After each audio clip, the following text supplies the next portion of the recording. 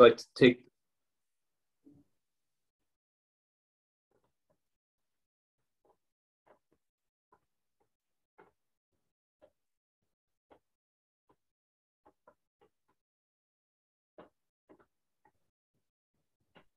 I think Mike dropped off. No, he's having issues. Oh, there he is. He's back. Recording. Sorry about that, everybody.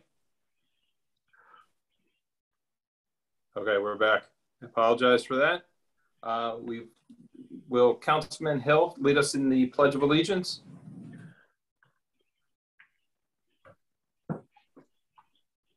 I pledge allegiance To the flag of the United States of America and to the republic for which it stands, one nation, under God, indivisible, indivisible.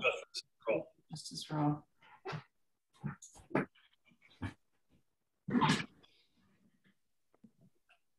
Thank you. And Sue is on. Sue, would you do us a favor of taking attendance tonight? Yes, Councillor Biggs, Present. Councillor Forrest, Present. Councillor Hill, Here. Councillor Lesser, Councillor O'Connor, Here. Councillor Pelletier, Here. Councillor Pentelow. Okay, he's here. I'll mark him in. Deputy Mayor Mazzarella. Here. And Mayor Rell. Here. Thank you. Thank you, Sue. And if I can just do a reminder for folks, please mute yourself when you're not speaking.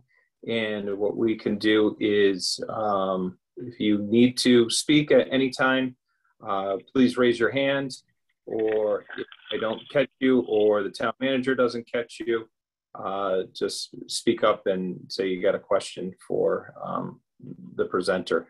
But we do have folks on tonight from the town's EDIC to hear a presentation from the DOT.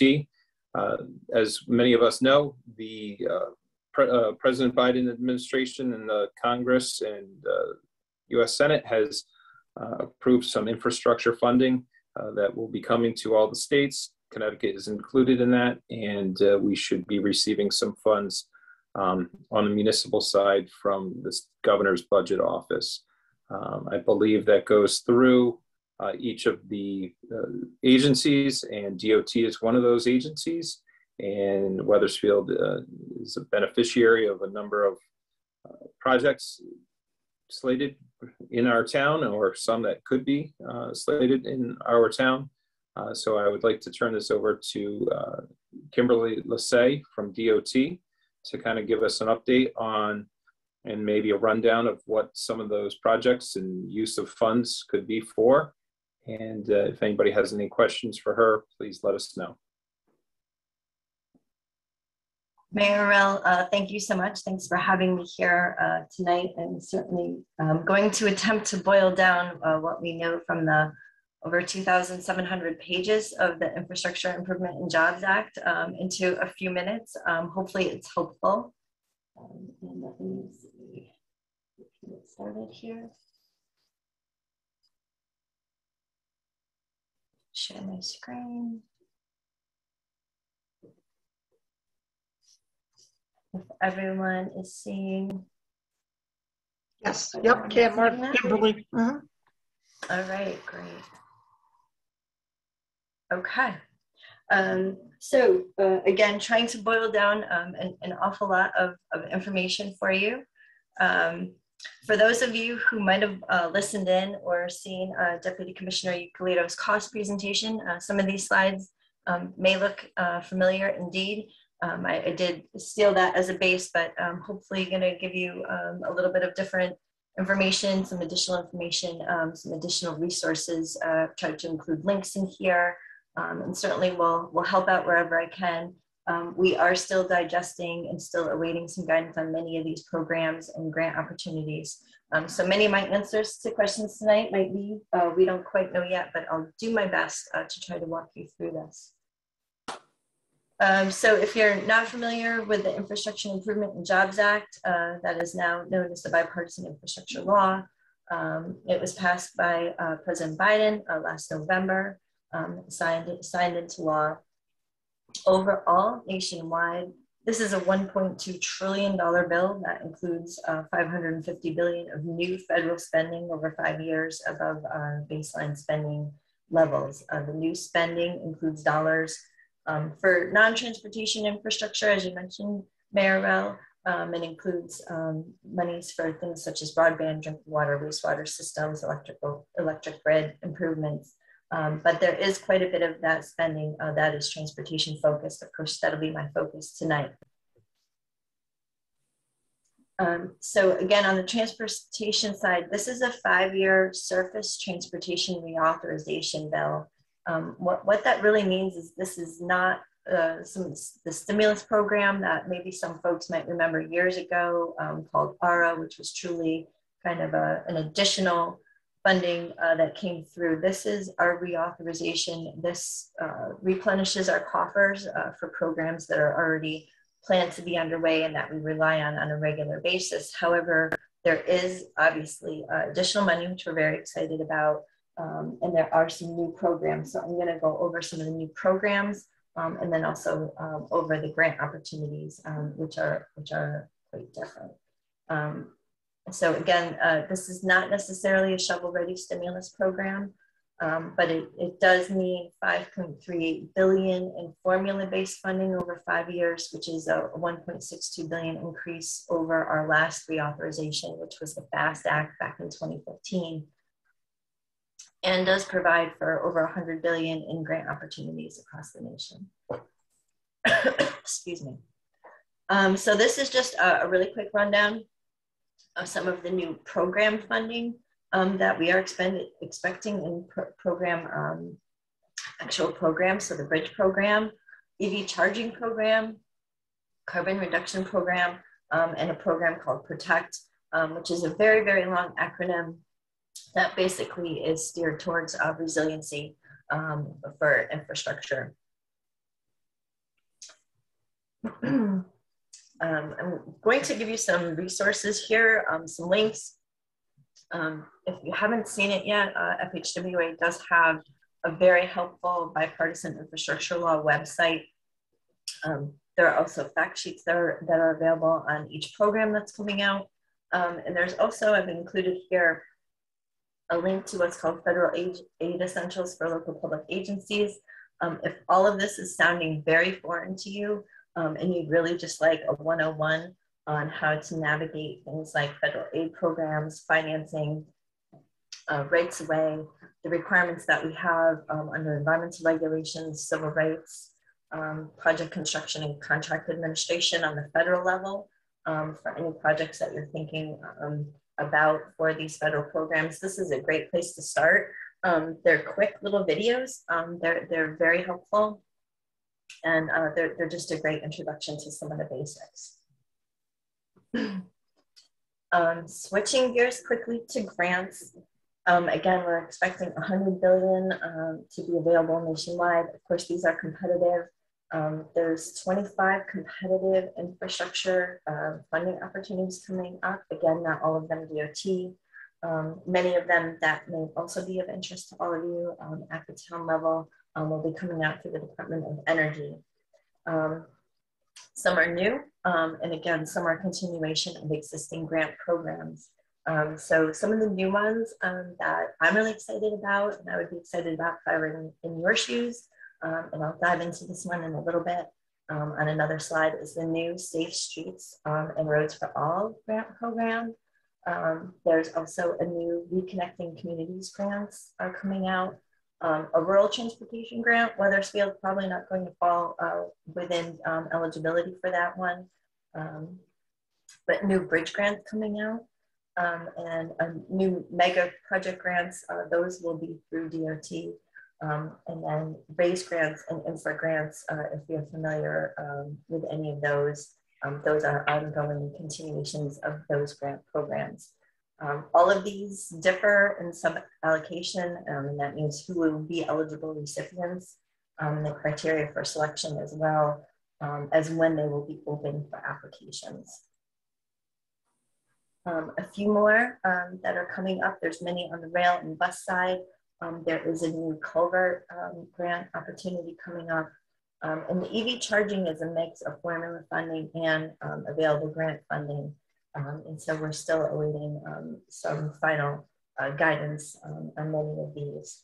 But as you can see, many will focus on combating climate change, providing multimodal choices to travelers, safety, job creation. And if you've been watching, kind of reading the tea leaves from the Biden administration, you can certainly see that there's prioritization for improvements in low-income, underserved communities. So I think, you know, my overall advice, and it sounds super simple, but it's not easy when you get down to it, is you want to start thinking about your needs in Wethersfield and how you might be able to match these up with the various upcoming opportunities.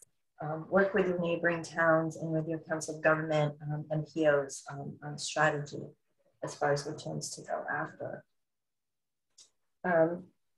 Getting to the timing, I mentioned that all of these will differ in their timing. The ones that are coming up first in this first quarter of 2022 are the RAISE grants and the infra grants, which again are continuations of grant programs that have been around for a while. The notice of funding opportunity, or the NOFO as we call it, for RAISE grants is actually out right now. And that is coming up due, I believe it is April 14th. And infra grants are also coming up this first quarter. Looking ahead, the Reconnecting Communities grant, it looks like it's going to be open in the second quarter. I've given you some links here to some of these grant opportunities, but also in general, this fact sheet over to the right, there's a link there. And this is a nice little overview of all of the different grant opportunities that are coming up. There's some active links in there that will take you right to the website for those specific ones. Again, some we just kind of have the description that's in the bipartisan infrastructure law, and there's not really guidance out on them yet, but you can get a general idea of where these different programs will be focusing. I promised that I would talk a little bit about safe streets and roads for all. The actual guidance is now not out on this yet, but what we do know is that this is going to be a $5 billion competitive grant through the Department of Transportation, that's USDOT, and it will provide funding directly to and exclusively for local governments to support any efforts to advance Vision Zero plans and other complete street improvements to reduce crashes and fatalities, especially for cyclists and pedestrians. So, you know, from some of the questions that I saw ahead of tonight's meeting, I think that this will be one of particular interest for you. I know that we're especially interested. We've been very dismayed during COVID, during the pandemic, to see an increase in our fatalities across the state. And that includes, unfortunately, increase in pedestrian and bicycle fatalities. So this is certainly a focus within the department, and this Safe Streets and Roads for All is definitely a grant opportunity to check out for your town. And if you're interested in some of the work that's going on with our Vision Zero Council at Connecticut DOT, I also provided a couple of links here. We do have our next meeting on that coming up on March 22nd. Coming up, I believe that this one's also going to be more in the second quarter of 2022, is the Rural Surface Transportation Grant. Again, probably not a big one for Wethersfield because you are more in the more heavily populated area. But this is another one just to keep an eye on. Again, until we see the actual criteria, we don't have all the details on all these programs yet. Just to talk a little bit about some of our other programs that are ongoing at the Connecticut Department of Transportation, aside from what is going on with the bipartisan infrastructure law. I thought that these might be of interest to you. Our community connectivity program provides construction funding for local initiatives and is focused on improving accommodations for bikes and peds, both in urban, suburban, and rural community centers. Excuse me. The goal is to really make conditions safer and more accommodating for pedestrians and bicyclists, and encouraging people to use sustainable modes of travel. I've included a couple link here to the actual program. We just announced our latest round of additional funding on this, but this is a great one to keep an eye on and to consider for some of your ideas in the future. If you're not familiar with some of our other local funding programs, these are some that might be of interest to you and to check out. I've included links to our websites and to information. The State Local Bridge Program is a program for local bridges. Our LOTSIP program, which is our Local Transportation Capital Improvement Program, has been around for a while. And that is coordinated through the Council of Governments. Town aid road grants come through with our bonding each year. Sorry, skipped ahead too quickly. And our CMAC, which is our Congestion Mitigation Air Quality Program, is another one that many towns take advantage of. We just finished up a solicitation on that. But certainly be on the lookout for our next solicitation for that program. It's another great one for towns to keep an eye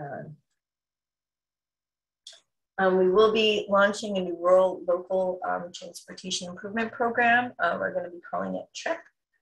We're still working out the details of this. This will also be administered with the help of the Council of Government, as LOTSIP is today. So again, just mentioning to work with CROG, many of these programs, the way to get to them and to get to the funding is working through them. Also a great opportunity to work with some of your neighboring towns through them. And actually the banner here is the actual link to their website if you do not have that. And as far as just kind of final thoughts, all of this may sound, you know, a little bit obvious, and I apologize if it does, but I would definitely look to prioritize your needs and look at kind of a project pipeline. Look at where you think what you want to do might line up with some of these programs. Make a matrix. Honestly, that's what we're doing at the Department of Transportation on a very large scale. See where you think you're going to match up with the criteria and where you might have your best chance, you know, for a win for some of these grant projects. You know, for projects that are going to utilize program funding, you need to ensure that those projects are part of your MPO's Transportation Improvement Plan or TIP. There's certainly things you can do to ensure that you've gathered information, start to have, you know, more than just a concept, understand what would your goal be of these, how can you write a grant application that will be hitting all those keywords that they're looking for with the criteria, and definitely look to, you know, establish those relationships with the, you know, with the agencies that are going to be working on these programs with you. Is just a great place to start. So I'm hoping that this was helpful. Again, there's an awful lot here. We'll probably talk about any program for quite a while, but certainly I'll be happy to take any questions. Great. Thank you, Kimberly. Very informative. Any questions for Kimberly on these projects? Councilman Hill. Thank you, Mayor, and thank you, Kim, for that information. That was extremely helpful. Just one kind of general question I'm sure you get a lot is, what can the town do to kind of position itself for not only the funding that's rolling down to the town, but any of the grant opportunities that we may be eligible for? I know you said not everything has to be quote unquote shovel ready, but what can we do to kind of expedite the process to make sure that we're not leaving money on the table? Yeah, it's a great question. And again, as more criteria and more guidance rolls out for each of these programs, I think you'll know more. Again, not to want to oversimplify or understate what kind of an effort it is, but I think it's really looking at, what are your needs? What are your priorities in town? Do you have some studies that kind of got started, didn't get traction?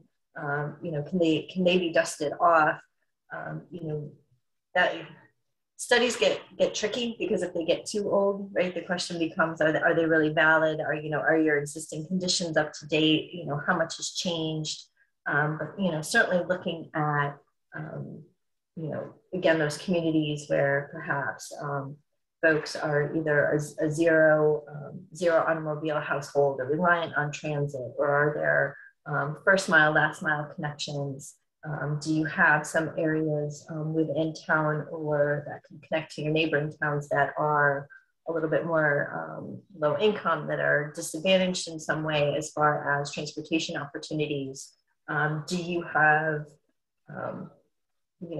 jobs, job centers that people might be trying to get to? I think those would be things that I'd be sitting down with my planners, my town engineers, and getting as many people together to kind of brainstorm as to what do you see as your vision for the town, as your vision working with some of the surrounding towns. Get those down on paper and start lining them up of where do you think that you could be a best fit, and certainly for whoever is your contact with your CROGs, be attending those meetings regularly, meet with them, and we'd be happy to help with that in any way. If you need to make some additional connections there. That's helpful. Thank you. You're welcome.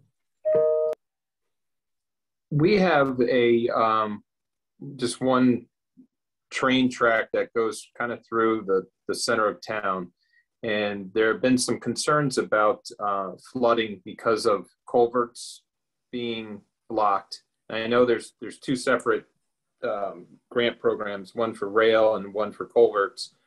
Now, would the company that operates the rail line, would they apply for funding for the rail improvements to their rails, or would that be something that we could apply for either through the rail grant program or through the culvert program to clean up that area to ensure that the flooding doesn't occur?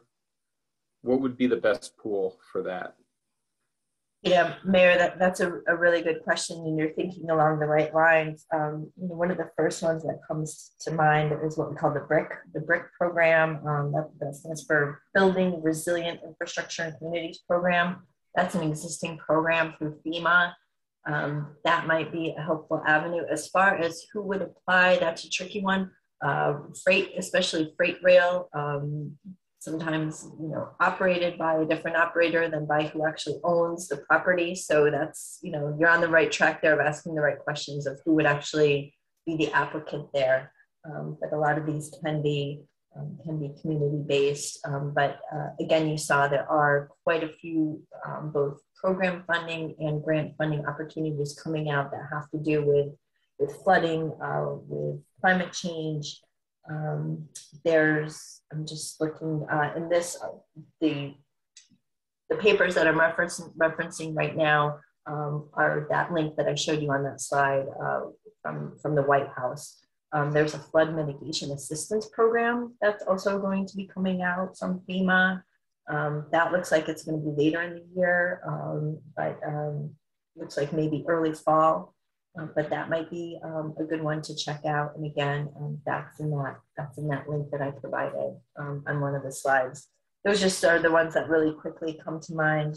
But certainly something like flood alleviation. There's also going to be an entire increase in a program for at-grade railroad crossings. I'm just really kind of scratching the surface here tonight with some of the things that are out there.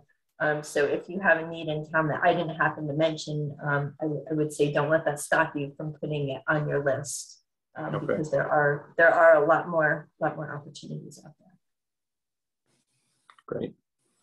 And then I had a question about, almost on the similar line, is the Silestein Highway and the Berlin Turnpike. Those are both state roads. But you know, the town, obviously they're within Weathersfield.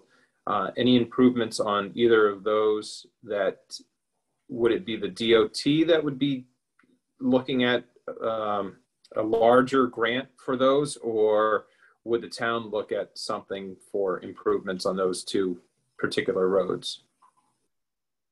So with those being state roads, those would be ones that, you know, would really have to come in, you know, with coordination through the department. I did have a couple conversations with your town, with Bonnie, your town manager, about how to get that started. You know, we're certainly open to with meeting with you and talking in particular about that. I think you certainly have a lot of opportunities on the Silas Dean. The Berlin Turnpike, I'll be honest, is tricky. That's a challenge. You know, you've got a lot of guide rail there. You have an awful lot of curb cuts there. And that one's a challenge. But I believe that you had an older study that was done quite a while ago along the Silas Dean. And again, that might be one of those that you dust off, you know, see how accurate are your existing conditions. Is there, you know, a certain section of that that you'd like to concentrate on? And again, the CROG, I think, is a great place to start with some of those ideas. But we'd be more than happy to, you know, to talk in specifically about those, the whole process of getting things into our queue and becoming a project. It's a process, but it's something that we're more than willing to discuss and help you with. I think we see some opportunities on the Silas Dean as well. I'll just mention, if none of you have already checked out the Greater Hartford Mobility Study, I think that's something that love for you to check out, be involved. We'd love to hear feedback from you. That's looking at transportation, not just in Hartford, but looking you know, at that whole Hartford region. So that's also a great opportunity if you see needs that might be linked to have your voice heard there as well. Okay, thank you. Any other questions from council members before I open up? Councilman Forrest. Kimberly, thank you for coming in.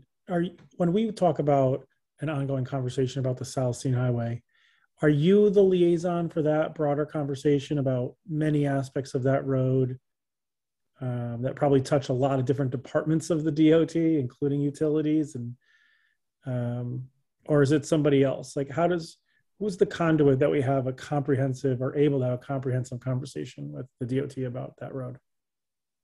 It's a good question, and it's a tricky one. My official position is I'm the Bureau Chief of Policy and Planning, so we're certainly part of that, you know, planning process. We have a unit that is dedicated to coordinating with the COGs. It's called our COG Coordination Unit. Really, a good place to start there is with the Capital Region Council of Governments. And start with them. But again, my understanding is you did have a master plan that was done, I think, quite a few years ago. I don't think that it got a lot of traction, but I will tell you that the outlook on sidewalks and safety improvements has changed pretty dramatically since that last study was done. And I don't know what kind of coordination was done with the CROG, but we'd be happy to work with you on that. I can be the beginning of a point of contact to get a meeting set up to get the right people in the room, but it probably won't be me on a daily basis. Not that I wouldn't like to be there, but it probably won't be me myself, but I can certainly help get you in touch with the right people. Do you have any idea who that point of contact would be at the DOT? You know, it's going to be multiple people. You know, it's certainly going to be somebody from our COG coordination unit that is assigned to the CROG, and perhaps someone from our strategic planning and projects. I don't know where the last study went, but I would be looking to dust off where you left off there. Mary Beth Wojewski is our assistant director that heads up our COG coordination unit. And Dave Elder is another great point of contact as well. Thank you, Kim. Appreciate those points of contact.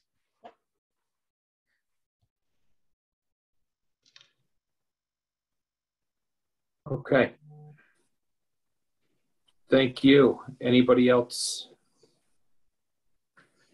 So I think I did see Derek Greger on the call or on the Zoom. So, these are conversations that we're going to have to definitely have with our engineering department to get this priority list. I don't know if there are any projects that are on this that are also included in the CIP program or the CIAC, but there could be some cross-reference to these grants to what we are also looking at for CIAC. So, maybe we'll have that conversation with those folks as well. And I know Derek is our point of contact with the departments for that. I do have EDIC members on this call as well. And I do see Cindy Jacobs, you had your hand up.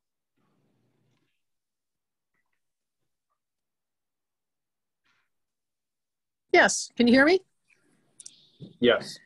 Yes, I just want to mention that the EDIC, Economic Development Improvement Commission, has a subgroup, the Silestine Highway Improvement Subcommittee, and we're very interested in having some kind of functional and safety improvements and aesthetic improvements for our major commercial district and thoroughfare.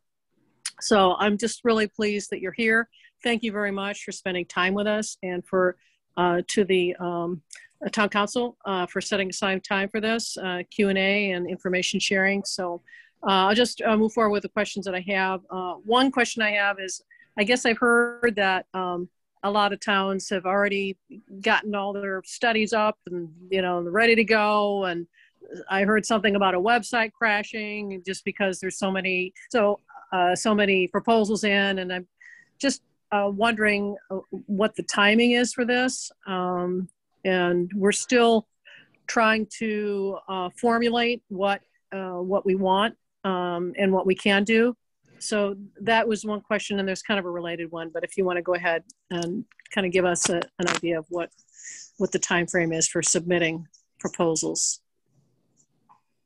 So I can try, again, that's going to differ for every one of the different grant opportunities. The only one that we have seen open so far, as far as the NOFO being open again, is the raised grants.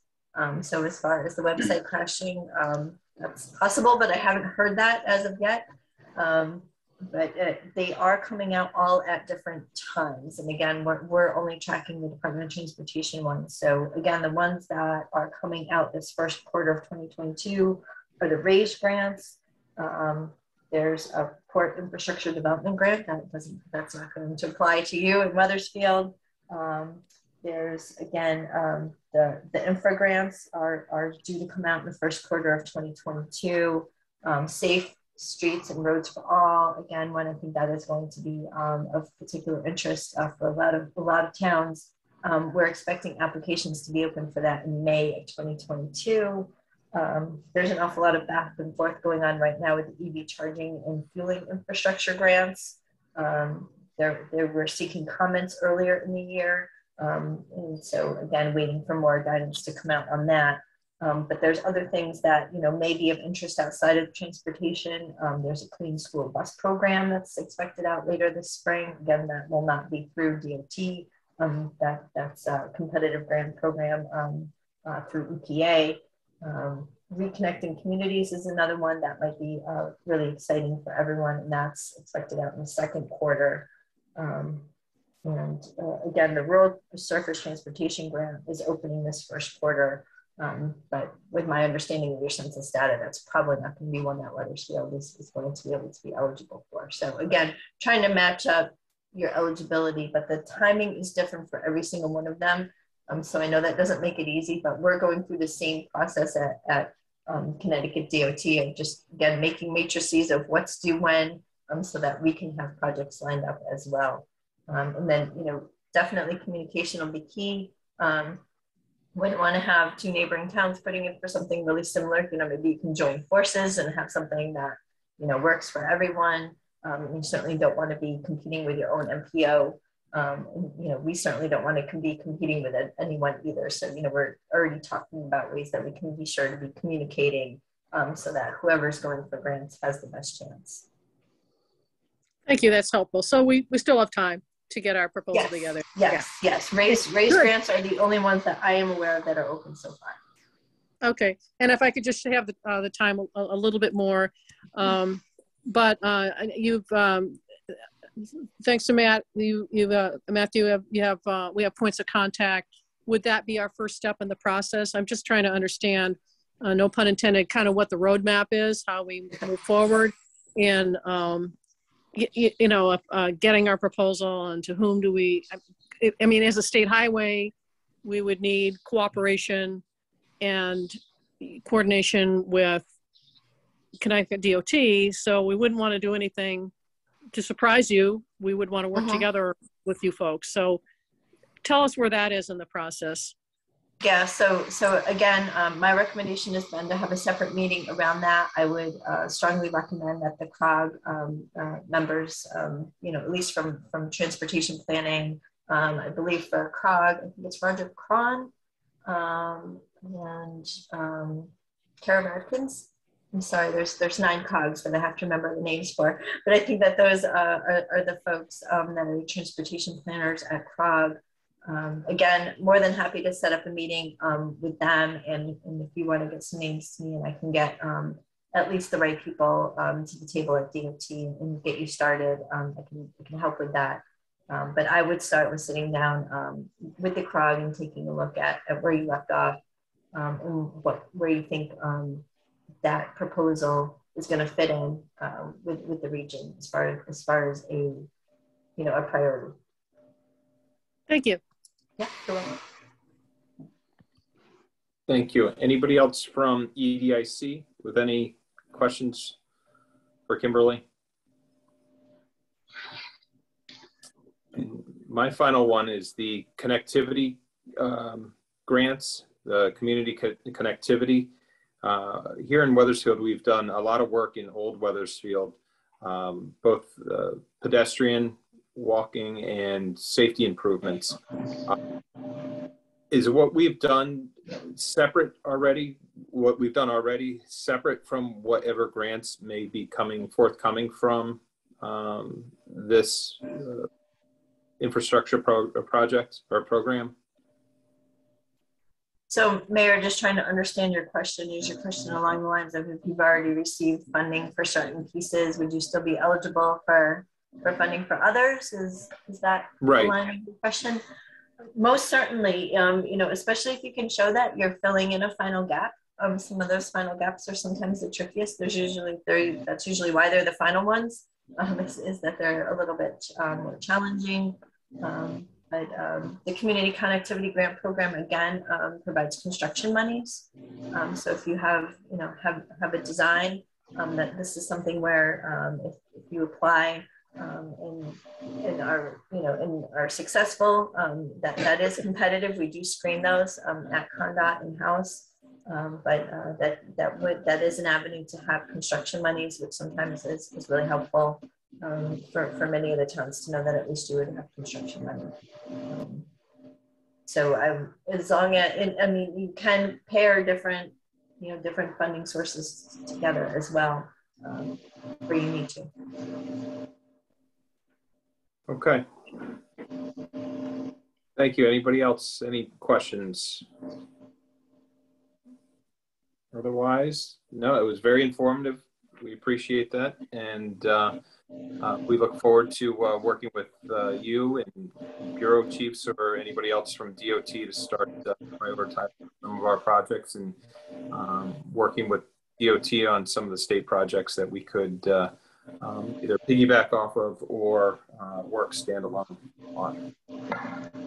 We're excited as well and appreciate this opportunity, and I will send a copy of the PowerPoint along via email for all of you. And again, don't hesitate to reach out. Email is the best way to reach me. And again, thanks for having me, and best of luck, and hoping that we can work together to have some great improvements. Great. Thank you. Thank you, everyone. And Bonnie, Derek, maybe if we can put that PowerPoint from Kimberly on the town website to share with the residents. I know there were a number of links, and she had mentioned one in particular with videos on success stories, as well as, you know, programs that can be funded for the, so to get that up on the website for the residents to be able to interact with them. Great. Yep, we'll be glad to, Mayor.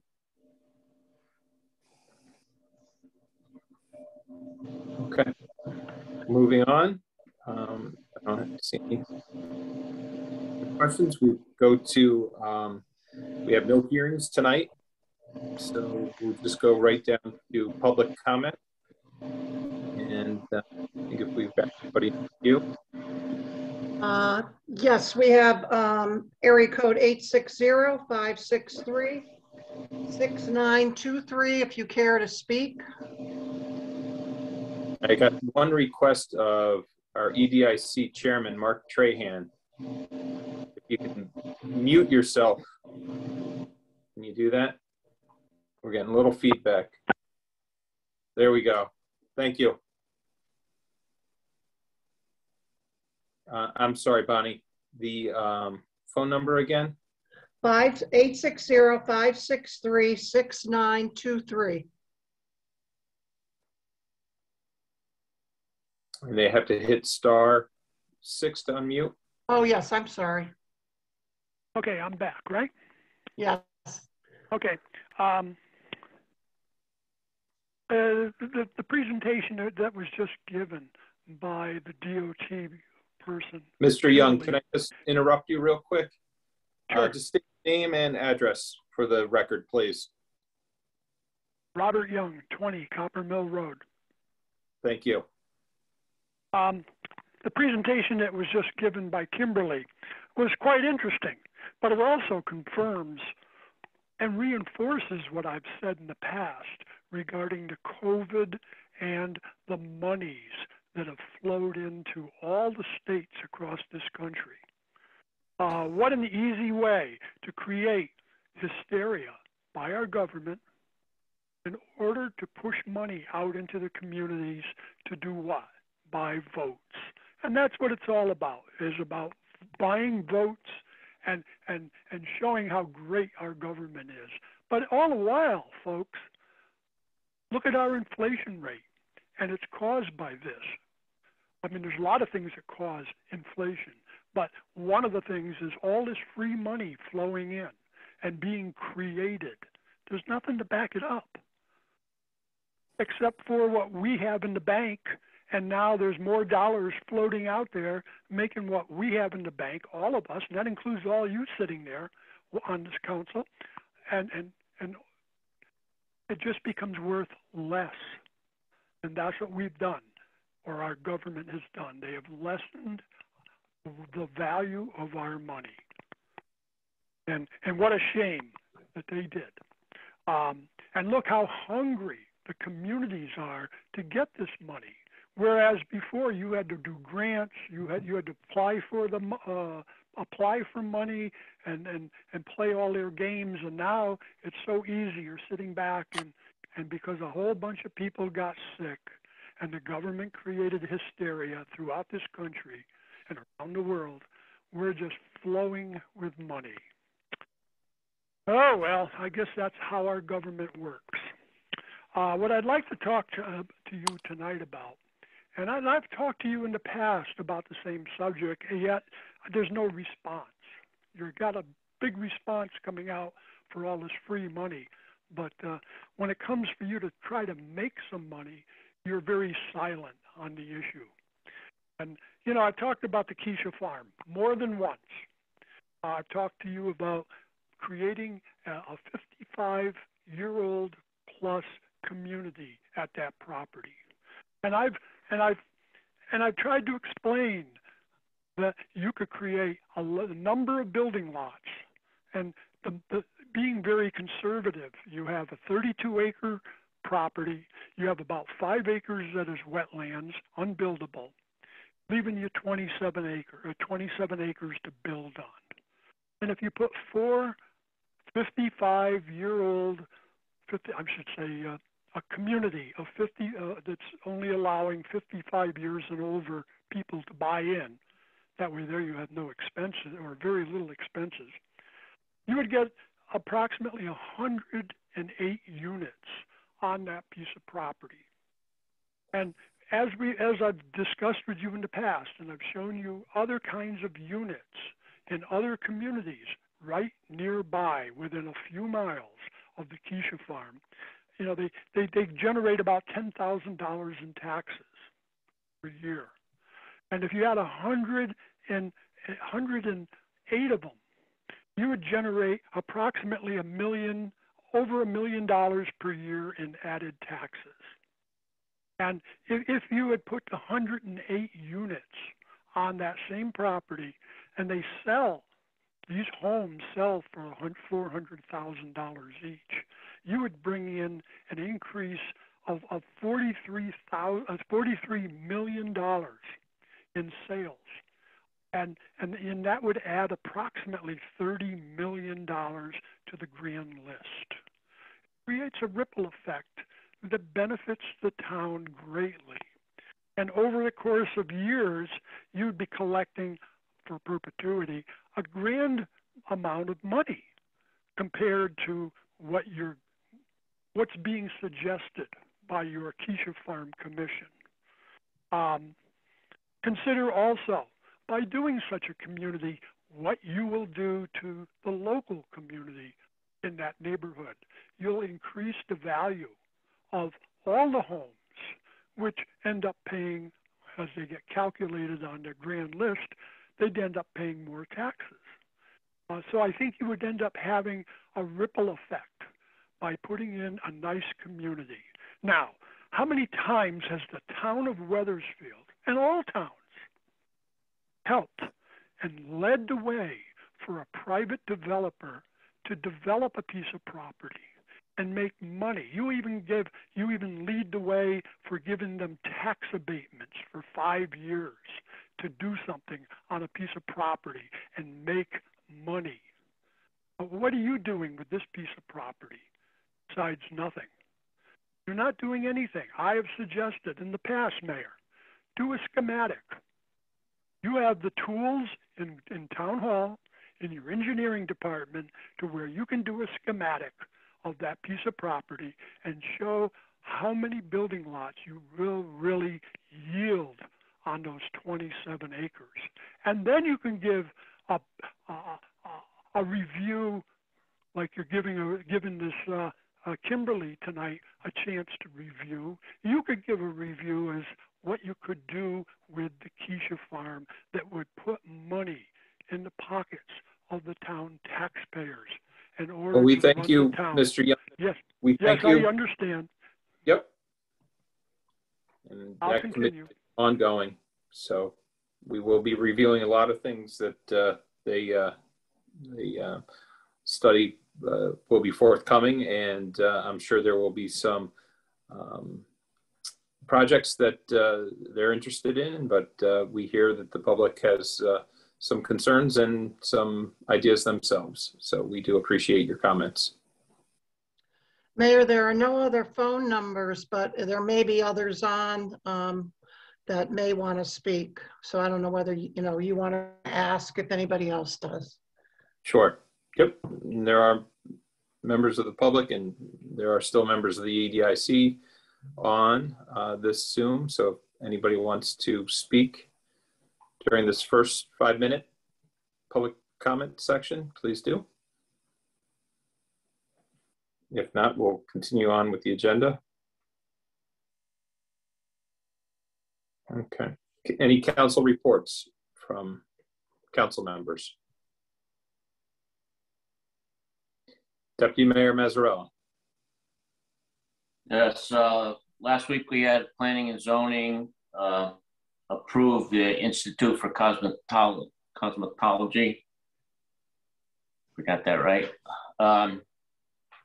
At the Rite Aid building near the corner of Wells and South Steen Highway. A very attractive plan that they presented. They train approximately 75 students a year to and they'll be moving their facility eventually from across the street to this much larger facility. It'll allow them to bring more students in, have more space between the students. And like I said, very attractive plan. They also are participating in our facade improvement program. So they'll be using some of those funds, hopefully, to really dress up that section of the Solicitation Highway. So we're looking forward to that. That was all I had. Thank you. Any other councilmen with council reports? Councilwoman Pelletier. I attended the Youth Advisory Board meeting on February 10th. We were presented with the results from the survey that went out to all the middle and high school students regarding mental health issues, behavioral things, and like substance use and abuse. And that data is actually going to be coming to be presented to the council at our next meeting in early March. So the We Hope Coalition is going to be, taking a deeper dive into the data and using it to come up with some programs to help the youth with substance abuse issues and, how to prevent substance abuse among our youth. So, and then the other thing is the Youth Advisory Board scholarship, the applications are now out and should be at the high school for any seniors graduating this year who are Wethersfield residents. That's all. Great. Thank you. And let me just see. Anybody else with any council reports? Seeing none, we'll move over to item C, councilman comments. Anybody, any comments tonight? And if I can't see you, just Mr. Deputy Mayor. Yeah, if I could, Mike, thank you. So we're entering the budget preparation season, and I just wanted to throw out a couple comments regarding the state of our town finances. This will be my third budget that I'll be working on. Prior to that, it was pretty much common knowledge that our town struggles to come up with enough revenue to support all the needs and wants of the residents. And it's been said that it's not a sustainable system. We just don't have enough business and industry to help offset the tax burden. I would like to see something along the lines of some kind of strategic plan or meeting of the minds, think tank type thing where we come up with possible solutions of this tax burden that we can't get around. In the last 2-3 years, the only one that I've heard was from Councilor Forrest, who suggested a possible endowment type plan of increasing our revenues. I don't have any answers, but we need to come up with some long-range solutions for either increasing our revenue stream or becoming more efficient and reducing our spending. That's the bottom line. We go year after year trying to make things work, and we're kind of kicking the can down the road. So I was curious if there was any way we could use any of this ARPA funds to do a study on something like that. Get some outside help in to possibly advise us or make suggestions of what we might do to improve our financial position. Don't want to sound like doom and gloom, but it's we're entering this budget process, and everybody's going to come up with we've already come up with huge requirements for all this ARPA money. It's like these requirements came out of the sky. So, and you know, we're tasked with cutting. That's what we have to do. We have to balance the budget, and someone's going to lose. Something's going to lose.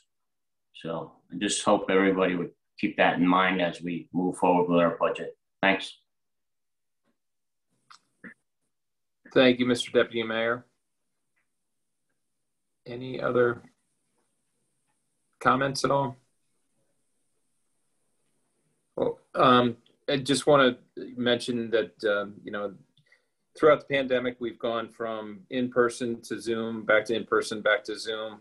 I am happy to report that our numbers have gone down substantially from when we started Zoom, I think back in December, if I'm not mistaken.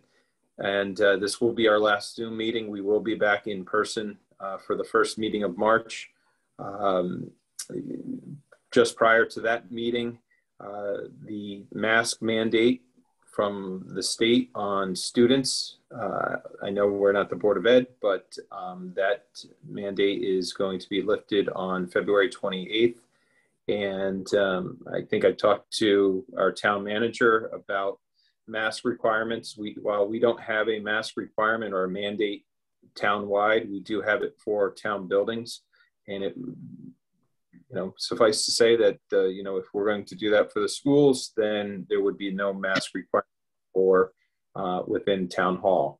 And then we will work with each of the boards and commissions to see if they want to go back to in-person meetings. I know some members of some boards and commissions want to continue with Zoom, but you know, it will be a prerogative of the majority of the boards and commissions to go back in person after March 1st.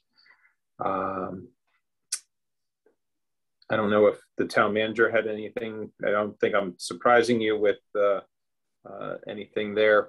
We knew that February 28th was coming, so we should lift the mask requirement in town hall as well. Obviously, you know, we keep an eye on what's going on, and if numbers change, we'll take the direction from the state and state agencies like Department of Public Health, our own Central Health District, and obviously the SDE when it comes to schools. But for right now, we'll continue this path to slowly get us back to normal.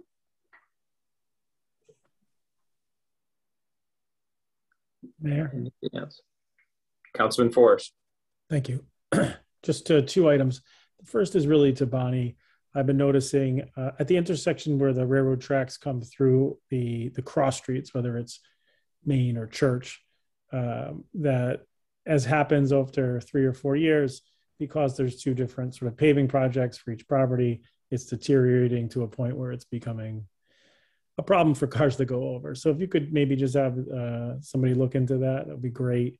I know, Okay. that, that in the past, whether it was 8 or 10 years ago, that you did a phenomenal job and they came in within a week and took care of business and helped us out. Second thing is related to the deputy mayor's comment, obviously, or I mean, not obviously, but about 1.5 years ago, this council actually passed in a bipartisan way the creation of that committee to tackle those issues. And we even had a bipartisan deal to who would be on that committee, but it needs the appointment of the mayor. And that has not happened in 1.5 years. So what we'll do is taking the lead from the deputy mayor, I'll talk to the leadership, we'll talk to you guys, and we'll put up to the individuals to be on that committee, and we'll get it moving forward, Deputy Mayor, all right? So that's a good way for all of us to work together. I know we've got a lot of good projects. We're gonna have a vote, I think, coming up soon where we work together in a very successful way. And there's a lot of, there's so much more that we all agree upon than we disagree. I stand by that. Yes, I agree. And Councilman Forrest, we will work. I know you had reached out to me a while back and said we got to get that off the ground with the endowment committee. So I'll brush off my notes and see the appointments and get that going. maybe, yeah, we'll work on with Bonnie. We can sit down and discuss that as well with Councilman Forrest. Okay. Town managers report. Just quickly, as you mentioned, the mask mandate will be lifted in Town Hall as of Monday. On the 11th of February, our numbers were, oh, what did I do with them? 43 per 100,000. Last Friday, it was 26. So definitely going down. We're still in the red, but we're getting there. So that'll happen on Monday. And then, as you said, I'll tell the department heads tomorrow, but boards and commissions can make their own decision whether they're going to stick with Zoom or go live. And then just that my budget reviews start Friday. So it's that time of the year, fun time. So. Thank you, Bonnie. And I think you heard from Deputy Mayor, Yes.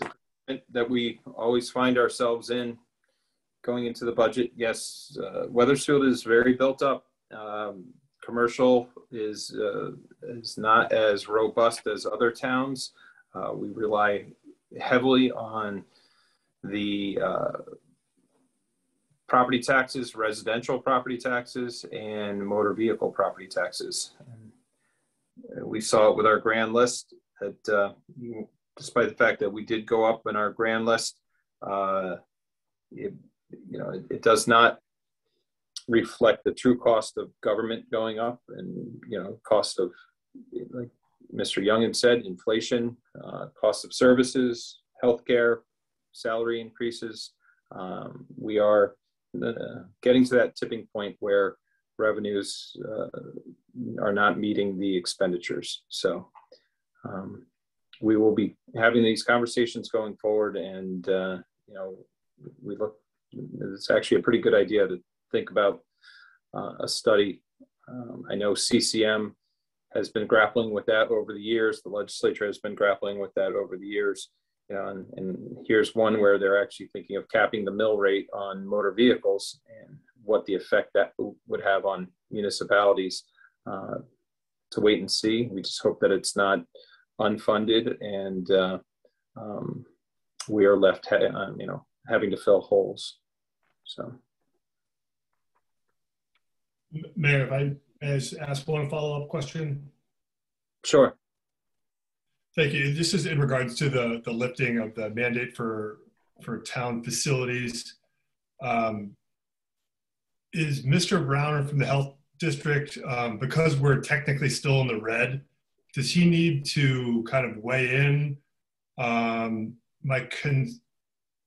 guess my concern is more on the general liability for the town, that we don't have any exposure there if we lift the liability, the mandate, and we're still technically in red. I don't know if the metrics are, we're still reliant on them or not. I just want to make sure that, we can move forward with that without, I don't know if he's weighing in or not. He weighs in on us every Friday, Councilman Hill, and says, do not lift those mandates. Mr. Brown is extremely strong about that. And even when the numbers are not in the red, he feels we should have it. But I know, let's put it this way too, less and less people are wearing them, but also our numbers in town hall of those getting COVID are much lower than they were. But Charles will never answer the question about liability. That would be more of an insurance question. Okay. But I'm sure you've read in the Harper Current and other papers, all the other towns that are starting to lift them all too, so. Yeah. I just want to make sure we're just not exposed to any legal liability or anything like that as we move forward. But I understand Mr. Brown, that's his job. So I certainly appreciate that. Yeah, me too. And we'll ask all visitors to town hall and all staff to still be mindful of any ways to mitigate. So I think, I know in Sue Schroeder's office and the town clerk's office and other offices, there are barriers between public and staff as well. Staff by this point knows that if they are not feeling well, obviously the first thing would be to, not work. And, if it continues, there are rapid tests that are now available to test, and obviously come back positive, let the department heads know. That way, staff is ensured their safety, and then those visiting such departments would be, safe as well. So, but I do see both Anthony Dignati and Karen on as well. So they may be able to weigh in on any concerns that we may have in town hall when it comes to transmission.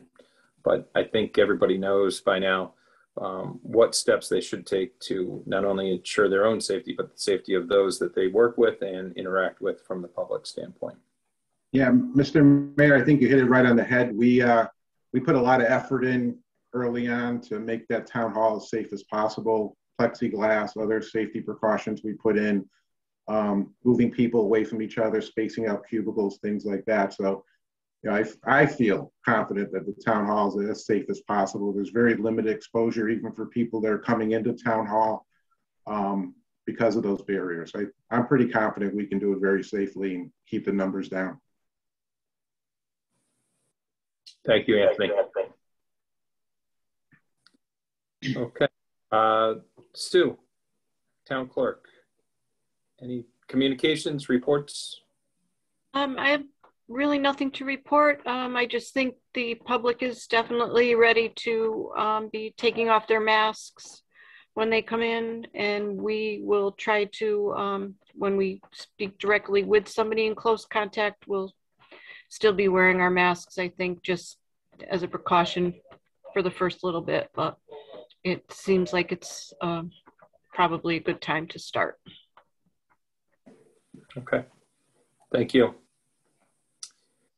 Moving on to council action, I think we have some appointments by the deputy mayor, and then we had a walk-in appointment for ZBA for Councilman Forrest. I'll turn it over to Mr. Deputy Mayor. Yes, I'll make a motion to appoint 2 individuals to the Youth Advisory Board, Andrea Robinson, 57 Stillman Road, and Gabe Zagaya, 19 Wildwood Road, both serving a term of 2/22/22 to 6/30/25. Second. Thank you. Motion's been made and seconded. All those in favor signify by saying aye. Aye. Aye. Opposed, nay. Ayes have it. Motion carries. And for the vacancy on the ZBA. Thanks, Mayor. I'd like to move Matthew Tyzinski of 29 Woodland Street to fill alternate to fill a vacancy on the Zoning Board of Appeals for a period of 2/22/22. It's a fun number. To 6/30/22. So move. Second. Motion has been made and seconded. All those in favor signify by saying aye. Aye. Aye. Aye. Opposed, nay. Ayes have it. Motion carries. And moving down to unfinished business. And this is something that we had been working on, and I think everybody had seen in their emails and their inboxes some various changes. Thank you to Deputy Mayor Mazzarella, Councilman Forrest, Bonnie, our town manager, for working on this, and our town attorney for drafting a couple different versions. We've talked about this in the past. This came to our attention, I think in late December, some concerns about operations of how we operate our council meetings. And, it started off as a change from the workshops to a regular meeting. But as we started to delve deeper into the rules and procedures of our council meetings, we did want to put in some language for the ability to continue a partial hybrid version or a fully remote version. I know that the governor's executive order from last year had been codified into law by the legislature. and but we needed to do some cleanup language in our own rules on how to handle meetings and everything that goes along with a meeting, whether it be virtual or in person, or if it is a combination of both.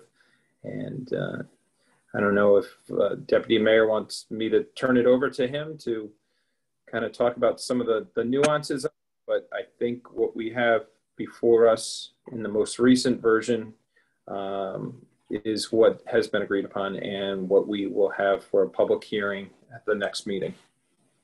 Mayor, if you're going to discuss it, you need to take it off the table. I wrote myself a note on that, and it's on my laptop. So yes, that was tabled from the last meeting, actually from the January 18th meeting. So can I get a motion to remove the rules and procedures changes off the table? So Second. Moved by Councilman O'Connor. Is there a second? Was there a second? Oh, Councilman Hill, second. All those in favor signify by saying aye. Aye. Aye. Opposed, nay. Ayes have it. Okay, now the agenda item is properly before us. Mr. Deputy Mayor? yeah, just want to point out that the text that we'll be discussing tonight and moving forward was sent in a separate email to all the counselors. We had a little bit of a technical glitch, and we were focusing on this paragraph G, and we managed to get paragraph G into the agenda pack, but not the rest of the document. So Bonnie's been able to provide each of us with a copy of what we're proposing that we move forward. I worked with Councilor Lesser and Matt Forrest and Attorney Slater. I think we've pretty much satisfied everybody's concerns about some of the wording with the, working remotely. If an individual is unable to attend and they have to join our meeting remotely, put a lot of good lines in there that will cover us in different situations where a person might lose a connection during a vote, things of that nature. Councilor Forrest brought up some real good points about, the abilities of calling in remotely and the problems that we might encounter. So we relied on Attorney Slater to keep us on the right track as far as the legal requirements, mostly having to do with the freedom of information requirements of holding a public meeting. So I don't want to go through all the changes, but the main change that we discussed in previous council meetings had to do with this paragraph G about participating remotely. If anybody has any specific questions, I'll try to answer them, but that's what we have. Thank you, Mr. Deputy Mayor. Any questions on this change at all? We've presented to us today in your email. And this will be the one that is published for the public hearing.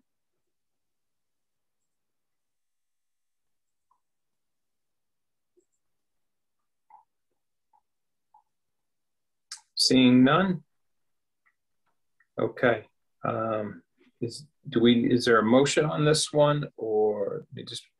I can make a motion if you like to hold a public hearing on the changes to the rules of procedures as amended on Monday, March 7th, 2022 at 7 p.m. at the Wethersfield Town Council meeting. Second. Motion's been made and seconded. All those in favor signify by saying aye. Aye. Aye. Opposed, nay. Ayes have it. Thank you. And thank you again for all your hard work, all the counselors on this. I know there was a lot of back and forth to clean it up as best we could. So with that, we look forward to the public hearing on the 7th. Moving forward, this second item, item 2B, an unfinished business. This was the one we discussed for the first time last meeting. It is the concern that a number of us had, and we've heard from both the chief as well as from residents on some of the aggressive panhandling that is going on. Many of our street corners, typically it's being seen on the Silestein Highway and the Berlin Turnpike, in both medians and on the sidewalks and curbs.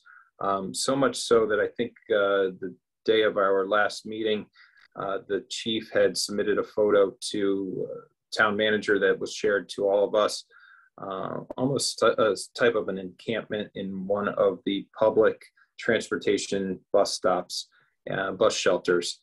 This is a problem that not only is affecting Wethersfield, but it's affecting our surrounding towns. We did talk about the services that are provided by the town, social services, our food bank, as well as state services for them. There is some concerns that were brought up at the last meeting, and there are a couple towns that have ordinances in place already, as well as, there are Connecticut general statutes that address some of the concerns that both the police and the residents have for these folks that are out there endangering their own lives and endangering the safety of residents and motorists alike. So with that, I think we're just going to keep it tabled for today and continue working with this discussion. Thank you, Councilman Forrest, and thank you, Councilwoman Pelletier, for working towards this. I believe Attorney Slater has had some drafts presented before him, as well as some communication from municipalities across the nation that have implemented similar ordinances. And we're just making sure that we can make it as clean as possible so that it does not adversely affect the town. But more importantly, it helps those that are out there get the services that they need. Like I said, the town does offer services, and we do have a incredible staff at social services, social and youth services to help those folks. And I also like to thank the generosity for the public in donations to the food bank, as well as gift cards and monetary contributions. They do go a long way helping those that are in need in our town. So as I said, this is not something that we want to hurt anybody with fines or punishment, but we want to ensure that they are given the services that they need, and rightly so, that they deserve. I don't know if anybody else has any comments on this. It's long-winded from me. I apologize for something that is being tabled, but I did want to get that out. Councilman Forrest. Thanks, Mayor. No, I think you did a nice overview, actually, and I'm looking forward to working with Mary. We've obviously worked in the past, and it's going to be, I think generally we have I don't think there's a lot of disagreement on the issues at hand, and I think we just have to craft a solution which certainly doesn't open up liability to the town, but also is true to all of our laws, including the United States Constitution. But we're going to do that. We're going to figure out how to solve the problem. In the process, I think we'll be a leader in sort of how to address this in a thoughtful, humane way. That said, I don't think this is something that's going to take 7 days to fix or 14 days to fix.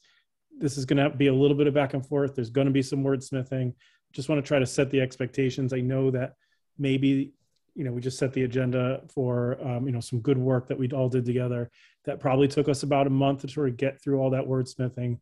I expect that this will be a similar, and it's not necessarily the next agenda. We're going to be ready to vote on, 3 or 4 grand ordinances, but with some good diligent work, and you'll see if the work is progressing, we're going to get there. But I sort of, my expectation is sort of 30 to 60 days probably to sort of get this whole thing together, and then bounce it off of the counselors and the attorneys and stuff like that. And if we have to do a little bit more wordsmithing and it takes us 90 days, that's okay.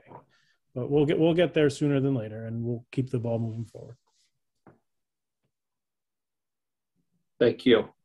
And I want to just mention that, you know, there are some residents that have called in or emailed us and have told us that there's nothing that the town can do because there's no ordinance on the books, and there's really any, you know, no enforcement by the police. I didn't see Chief Medina on this Zoom. No, he's not here. Okay, but I will ensure not only those on this Zoom, but those listening and residents in the town that, you know, there are statutes on the books right now that if there is aggressive panhandling, or if there is a safety concern, trespassing, or any of those that can be enforced right now, you know, please, if there is a concern with anybody who is asking for food or money, that they become aggressive during that ask, that there is, you know, the Wethersfield Police Department can address it, and they do, and they will continue to do so. So it's not that, you know, there's no recourse for this. There is in our existing enforcement right now. Okay. Thank you. Moving on. So we'll continue to have that tabled. Can I go with the under on this and do 60 days and not 90 days? Can I hear a 30 days? Mayor, you don't have to technically, it's on the table. It's so until we take it off, it can just stay there. Yep. So moving down to other business, this is the what we were just brought to our attention a little while ago when the agenda came out. This is use of ARPA funds for the Everbridge emergency notification system. And it's one thing, I don't know if all councilmen women on this Zoom get these, but you know, we get them from the Department of Public Health for updates. For obviously, you know, most recently it's been utilized during the COVID pandemic for, I think, maybe it's just Department of Public Health. I don't know who else uses them, but we do get alerts from them. I do see Karen and Anthony on the Zoom tonight. I don't know if I want to turn it over to you guys first, or if Bonnie, you had a... No, let's go right to Anthony or Karen. Okay, thank you. I'll start off just to give a quick overview, then I'll turn it over to Karen. Karen right now is a user, part of the state system, so she's far more familiar with how the system works and all the nuances. But basically, Everbridge is the mass notification system. We chose the Everbridge brand because right now that's what CT Alert is. The Connecticut system uses Everbridge. So if we do purchase Everbridge, we would be partnering with the Connecticut system. So once you opt into our program, you would also get the state notifications or the state information. When the state does updates, they will also capture those folks that opt into either the state system or our system. So it'd be one giant system. What we would be using it for, not so much for that emergency notification, because that comes from the state, the silver alerts, the amber alerts, the weather alerts, things like that.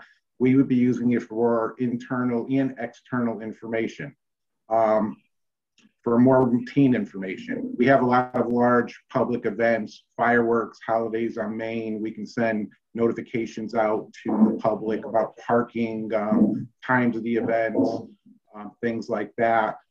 One challenge, like you know, Mr. Mayor, we had with the COVID test kits, trying to reach everybody to make sure all the public knew about it. So once you opt into Everbridge, you can either have an app on your cell phone, you can receive even a landline call at your home. If we were going to have a program like that, we can advertise that in advance so we can reach as many people as possible. Another thing that the Everbridge system does, it can also tie in with our social media. So again, if we put a message on Everbridge, it would also go on to some of the Facebook and Instagram platforms. And internal type of operation within town government, we can also use it for notifications for the employees. I've been on the safety committee for the entire 12 to 13 years I've been here working for the town, and we've always had challenges about how do we notify everybody there's emergency. Obviously, if there's a fire in the building, we have fire alarms. There's other types of events where we may have to notify the employees that there's some type of issue. This Everbridge system would have a desktop banner, so if somebody's working at their desk, we can push out a message. It would come right across their desktop so they can take the appropriate action. Especially when we had bad weather, if the town manager decides to close the town hall or close town buildings down, she can send one message out, all the employees can be notified. So it has 101 different options we can use to notify. Each department can have their own little system. So perfect example would be Parks and Recs for their programs. They have to close down the pool for an emergency or something, they can send a mass notification. Senior services at the community center, when they have their programs, if they want to notify the folks there about those programs, they can send out messages so the folks would be notified. Social services, food bank operations, things like that. So it's pretty neat as far as how many people we could reach. So it's almost endless the amount of town residents we can come in contact with to give them timely information when they need it most. If we take advantage of this by the end of the month, I think Bonnie did send out the information to you. We also can take advantage of a 10% discount over the next 3 years. So if we can start that contract, by the end of the month, we also have a nice little savings here for the community. I'll turn it over to Karen. She can add some more highlights as far as the technical part of it, because again, she uses it right now as part of the state system. Thank you, Anthony. Thank you. So again, 2009, we got Everbridge through the state of Connecticut, and currently we use it strictly for emergencies for the residents of the town. We can use it internally for hiring officers, getting information internally just for us in our police department, as well as the Department of Health. They're also using Everbridge. We understood there was a need with the safety committee identifying the internal use of it for our town hall, our employees for the town, as well as the town council, and externally for our residents, most importantly.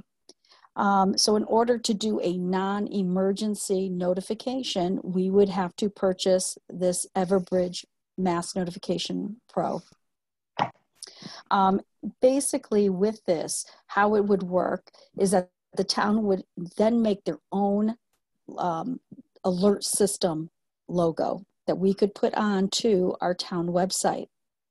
And the resident would opt in to that, selecting what departments they would like to receive notifications from, whether it be physical services, park and rec, the town manager, the town council, whatever they would like to see. And of course, our department heads will have training, so they're not oversaturating, sending daily things. It wouldn't be anything like that.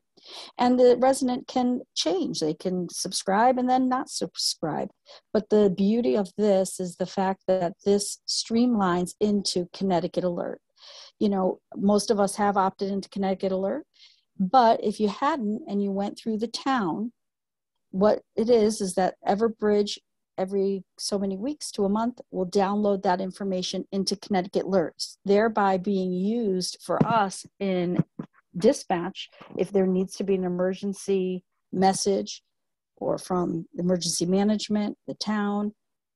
That will be all in there that we can access and send it in. Not many people have landlines anymore, but the nice part of this is they can put in multiple devices.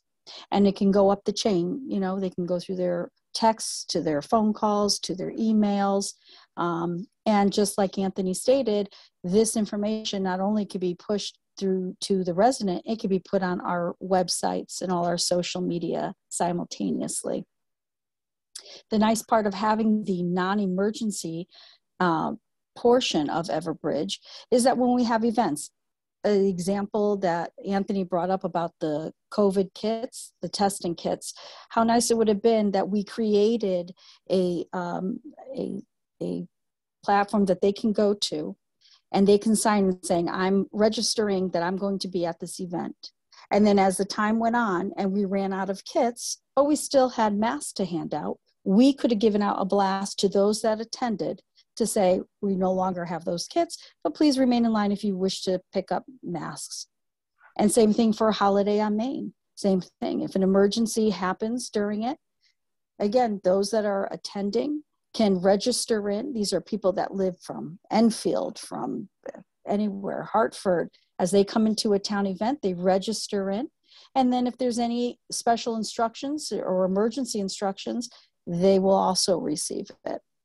So there is some really nice aspects for the non-emergency, as well as it pushing into our emergency features by having Everbridge. I think in this day and age, communication is very important, and it allows the residents to choose what they'd like to receive as a non-emergency communication and information that they would require. Just, I think, another example, Mr. Mayor, back when we had that last snowstorm, I think Karen ended up working midnights. A parking ban was put in place, and I think we ended up towing, about 30 or 40 cars because people, didn't see it. So if we put things like parking bans in place, we can send out a notification. That slowed down the snow plowing operation because, again, the snow plows have to drive around those cars. The police officers have to go out there, find the owners, either get the cars towed or removed. So again, when timely information needs to get out, this is a platform that works very, very well. Okay, thank you. Any questions from councilors? Councilwoman Pelletier. Thank you. I wonder if one of you can speak to privacy concerns. I read through the attachments from Everbridge, and it discusses, pinpointing the location of users and being able to, track where people are. Presumably this is for, emergency situations, but I'm just, as a citizen, this is a government system that, can track users, and I just didn't know what kind of safeguards there are with regard to privacy and data collection and that type of thing. Well, I can tell you in the geo, when we're trying sending out a communication, we can actually go in and we don't know who these individuals are. It's all by mapping. And when people go in and they put in their data, their information, if they state that they're with Wethersfield, or if they give a specific address, like for example, if you have a landline that has your address, and if I have an emergency in a certain area that I need to send out information saying I need you to shelter in place or I need you to evacuate. I don't know who these individuals are. All I know is I can go into a map and put out a radius that would indicate that these are the locations, and any numbers that are in that area would be notified. Okay, thank you. So, that information wouldn't be available to you as controlling what, as you send out messages, but I wonder if this data is somewhere, with Everbridge or something. And I also had a question about, you would automatically, if you sign up for this through Wethersfield, it automatically would sign you up for CT alerts. And is there a way to opt out of that? Or is it just once you're in, because someone might say, oh, I'm interested in events, going on in Wethersfield, and but maybe don't want the state. Is strictly emergency. There's not broadcast for just information. It is strictly emergencies. Right. I guess my bigger concern is just the government having, tracking people, not to sound like. No, I understand, right? To have that information or to call for, propaganda or whatever it is that they may be doing. But for that that's not the case. Again, 211 handles and updates Everbridge with landline informations, daycare centers, when they get certified, those numbers go in there. So this way, when there is an emergency, again, I don't have access to names and specific addresses. We're just going in and we're highlighting a street, or we're highlighting a whole block, or by miles, and a Everbridge message will be there to dictate whether it's an emergency. And for the other part, the non-emergency, those are subscribers that would go in and opt to select what they want to hear from. And when they change their mind, it's all under their control. They remove that information and they dictate how they want to receive that information. Okay. And one other thing about the cost. So this is like a 3-year contract. Is this, but presumably this is an ongoing cost, you know, that would just continue year after year, because presumably it will get bigger and bigger as, you know, it takes a while for people to hear about it and to opt in. So, and so this is not just a, you know, a $30,000 or $32,000 cost. This is just another expense the town will have to incur annually. Yes. Thanks. And again, we would have to campaign to let people know that this service is here, you know, by putting it on our websites, the town websites, showing them where they can go to sign up to receive these information. Councilman Biggs? Thank you, Mayor. And just to piggyback off of where Mary went with the pricing part of it, because that was my question. So when I look at the initial setup, it does show information saying that year one, the initial credit's 1.5 million. So I'm assuming that once you surpass that, then you start getting charged for every additional, just like you know, the old school text messaging situations and whatnot. Is there like a further analysis of what a potential cost would be moving forward with that? Because if you think about setting this up and you think about households and how many people have cell phones, I know it'll take us a while to get there. But if we're talking about 10,000 plus households, you can think about all the devices attached to those households and the messages that would go out eventually. I'm just kind of like looking at the, you know, we're here, but once we go up there, what does that look like? And I guess I'm kind of looking at the future of this. I think it's a great idea, but I just don't want to get in that old school trap of when you sign up for a cable company and the next year it goes sky high 3 times expected. Yeah, Karen, I sort of forgot what the gentleman said about that. Wasn't there?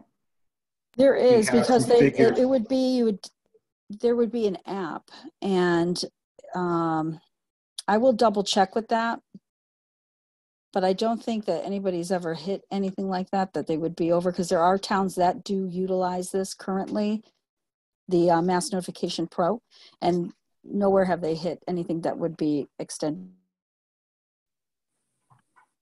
charges, but I will double check with that. Okay, thank you. I feel like it's one of those questions for us to be sure. concerned about. So thank you very much. Mr. Deputy Mayor? Yeah, I wonder if someone could explain to me what the current email notification system, I guess it is, that the town uses. I obviously opted in at some point, and I do get notifications of, you know, a parking ban or even a job posting. All kinds of information comes out through Weathersfield Town Hall. And how does that, what is the limitations of that we couldn't use that same system for these non-emergency items that you're discussing? That might be a Derek question, Derek Sola.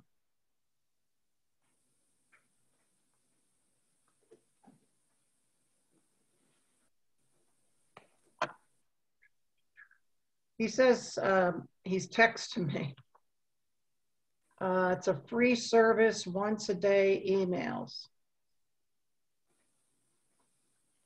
I don't know. Derek, if you're on, maybe you can just answer it.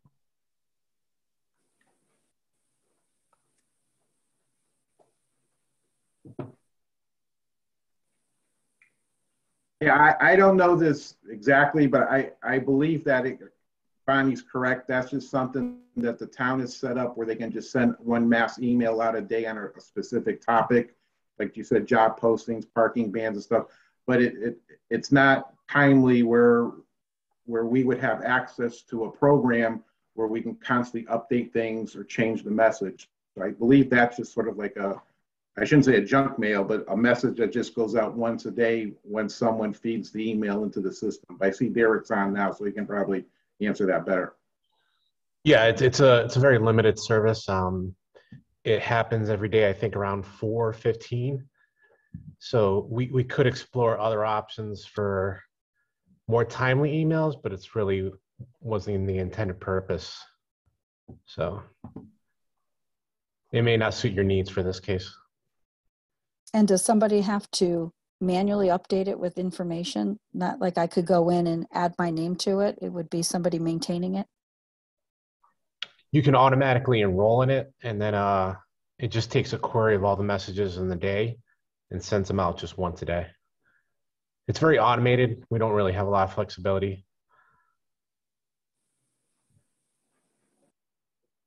Okay. Thank you. Thank you, Derek. Couple other things.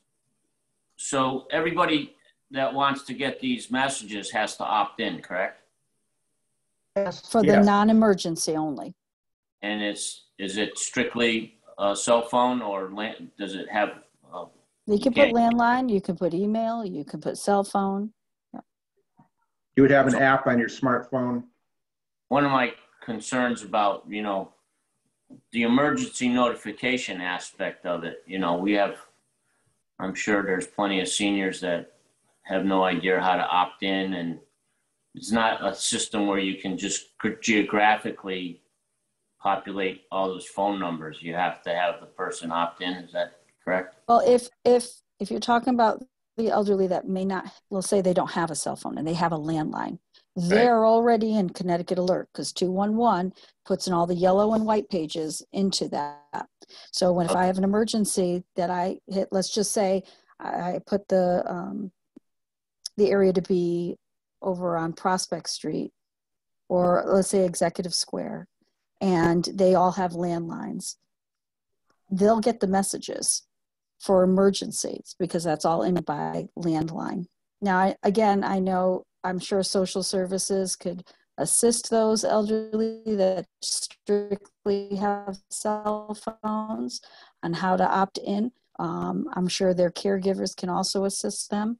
But this is to receive both this portion is strictly the non-emergency, as well as helping the citizen to get into Connecticut Alert if they had not already done so. When you say it's non-emergency, but it still is emergency, isn't it? I mean, isn't that your position, emergency management? It's like you want to get an emergency notice out, don't you? Isn't that? Well, now they're not all emergency notices. The COVID test kits was a prime example. It wasn't an emergency, but we needed to notify as many people as possible. There can be, and again, large events, things like that, to tell people where they're parking and whatnot. So that's all part of the package or the flexibility we would have. We used to have a very similar system when I was working in Missouri. So, for example, there's a water main break and it's going to affect, well, perfect what happened the other day, Silas Dean, all the businesses in Executive Square. Then this system, you can go in there and you could put an arrow around the certain area you want to contact, and you send it right out and you'd say, this is town of Wethersfield, we have a water main break. It could last until 9 o'clock tonight or whatever. And then just zero in on those people who are affected by the water main break. And you could communicate with them, just that group, like say every 3 hours saying, okay, they're working on it. They found you know what I'm saying? But we used to use it quite a lot for not just emergency, but non-emergency. And that ends up helping public safety Because when something like that happens, they don't think to pick up their bill and look up the phone number for whether Eversource or MDC. They call into dispatch. Did you know what's going on? Let me know. So if we are ahead of the game and we're advising them as it's happening, less calls coming into the 911 center in regards to it, which will help out public safety. And just one last question. Is there any opportunities to use the emergency management funds that we get each year? For, I know it's primarily for offsetting our salaries, but it also says it includes equipment. Is there any way we could, I don't know if that's a fixed amount. I think it was like $14,000 last year. Is that something that we apply to so that we would say, well, now we have another 10,000? Would we have an opportunity to get a bigger chunk of money from, I guess it's FEMA? That present grant that we get from the state is based on population. So that's why it's about 26,000 and change based on our population. And then we get, I believe we pay half of that, or there's an offset that goes with it. But obviously, if we did have something like that, if we needed to offset it, there's always FEMA grants out there that we can apply for to see if we can get funding to offset some of this pricing if need be. So the state may also have other grants available that we can look into. Yeah, but the grant you're specifically talking about, that's a fixed price based on our population. Okay, yeah. Yeah, I'd be very interested in you exploring any opportunities to get grant funding because, you know, as others have said, you know, this is something that once it's in place, it's going to go for essentially forever. And, you know, 10 grand is going to become 15 grand and 20 years from now, maybe it'll be 40 grand. So. Oh yeah, no doubt. We can explore all those, you know, avenues as far as finding other funding from specific grants. And also some of the questions asked before, as far as getting it out there, we'll flood the market. I mean, we'll whatever we have to do to publicize this to get as many of our town residents exposed to this, we'll do that. If we have to go to, you know, the senior center, to the schools or whatever. I mean, advertising it's not going to be a problem. So I'm pretty confident if we do purchase it, we'll get it out there to everybody so they'll be able to take advantage of it. Because it's a waste if we don't publicize and nobody opts into it, it's a waste of money. Thank you. Any other questions for either Karen or Anthony? Councilwoman Pelletier. I just have one more question. I know we have a ARPA subcommittee that's looking at a lot of different departments have, you know, been going to them to present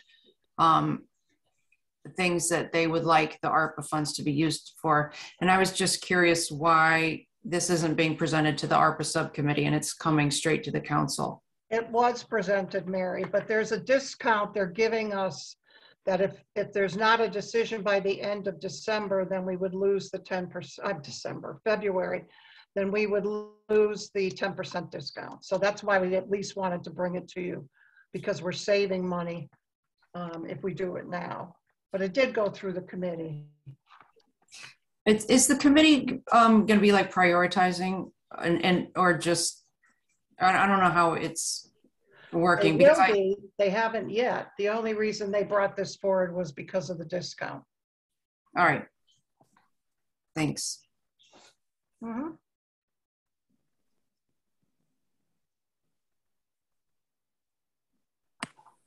I just have a couple of technical questions. You mentioned landlines and cell phones. So is it a recorded message that would go across landlines? Yes, we could do. We can do that where it's recorded as well. Yep. Would it be, you know, town staff records it, or is it digitized? You type in the message and you get an automated voice recording. It has both. Okay. And then the alerts to cell phones, would it be same thing? If they opt for text, or if they want to pick it up and listen to it, they can either hear the person talking the message or digitalized. Right. Okay. Depending on what the sender does. Mm-hmm. I mean, it just brings back memories for me on snow days at 5:20 in the morning, my cell phone, my wife's cell phone, and then the home phone goes off. And that kind of defeats the purpose of a snow day at our house. Everybody's up at 5:20. No, I appreciate the presentation. And also, one thing I wanted to say about checks and balances is, would this be something that, I don't want to say abused, but I've heard from some residents on other towns, they've said, oh, thank goodness you guys don't send out messages like my mayor or my first selectman do. They flood me with, there's a sale at so-and-so's, or such and such bridge club is meeting on Tuesday night. Please sign up. It's not intended for that. It's, if there's a catastrophic problem for that bridge club meeting at the senior center or the community center, it would tell folks that there's a problem at the community center, and there's, please, check in with so-and-so to, look at rearranged times or something like that.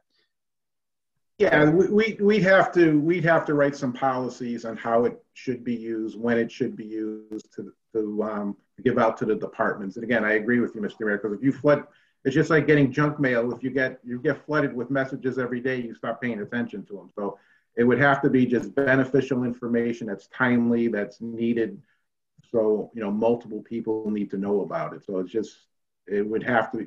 And again, I use the scenario like the pools, things like that, bad weather coming, we're closing the pools for the day, things like that. So it just wouldn't be the advertised things or just sending messages for, I would say, feel good stuff, but not really important. Right. I'm glad to hear that there'd be some policies, maybe some checks and balances, that if a message goes out, somebody from your team, the emergency management team, has a second set of eyes from the town manager or somebody just to review it. And then also policies on, not flooding the inboxes or text residents. No, it's good to know. Glad to hear that there is a 10% discount on this. Obviously, we have talked to you guys. We're part of the conversation on the budget. Budget constraints are always present year after year. If there is a way to take advantage of any FEMA grants or state Department of Emergency Management grants, please do so. We will. Any other questions or comments for Karen or Anthony on this? Hearing none, is there a motion before us tonight? Can be. If not, Councilman Forrest, are you offering? Sure, I'll move it. I'll move to approve the 3-year purchase of the Everbridge Emergency Mass Notification System utilizing ARPA funds in the following amounts. Year 1, $11,013.67. Year 2, $10,197.84. Year 3, $10,197.84. I'm sorry, there's just one amendment because of that 10% discount. Year 1 is $9,912.30. I'm glad it didn't get seconded, or we would be in trouble. Exactly. That's why I jumped in. Thank you. Nice job, Town Manager. And then can you give me that number again, Bonnie? Yes, 991230. I withdraw and amend that previous motion to change the year 1 total to $9,912.30. The rest I keep as stated. Second. Could we add to that? Would you like to add to that? Oh, you can amend. Could we add that it says we're going to use ARPA funds? Can we add that we'll reassess it in year 4? You always have that option. I mean, that's sort of a... It's a known. Okay. Yeah, like... Disregard my comment. I agree with you, Tom, but I don't know if you need a formal announcement. Fine. Yeah. Now, would this have to go before us? I mean, we're still in discussion. So would this have to go before us or before the council in year 4 because of an expenditure in It would just be a part of the budget. General fund, yeah. Okay. Well, we're approving it using ARPA funds. In year four, we won't have ARPA funds. That's So- why it'd be a part of the budget if it wants to get continued. I'm thinking to Tom's comments earlier tonight about, you know, the spending, the taxes. I think this is just, I mean, it's not for emergency purposes. I think it's something that we don't need to add this expense. Just because we have all this ARPA money doesn't, you know, I feel like things are just coming out of the woodwork. Oh, we can use it on this. You can use it on this. And the money's going to be gone before we know it. I think that there's other better uses for the money. I also think that the system is ripe for abuse. Not that it would be now. I'm not thinking now or next year even, but 5-10 years down the road, we don't know who's going to be in charge of it. We don't, you know, we don't know, you know, that, and I'm not just, I have concerns about tracking, but I also have concerns, you know, Mike, you mentioned, you know, this, just some frivolous things getting pushed out, or even, you know, political things getting pushed out, because different people will be in charge in the future. And we don't know if, you know, they might not have the same kind of ethics that, you know, are in place now with this group. And I, you know, obviously have the utmost respect for, you know, Karen and Anthony. So I'm not suggesting that, but I'm thinking into the future. And so I just feel like on fiscal grounds and with my privacy concerns, I don't even think we need this, but just my 2 cents. If I can just say, my bigger concern with this again is having the option for people to opt in to receive important information that they're not getting now, and especially during what we saw through this pandemic. And not only that, you have a lot of events that happen in town, people that are not residents that can opt in for a specific event only for a time period, that we have a means to get that emergency information out to them, to me is very important and viable. And that's where I'm looking at it for that point. There are things that we can put into place. There is also a university that it's an Everbridge University that they are going to give training to for those that will be the ones handling this. Templates can be made and reviewed. So that is my stance with that.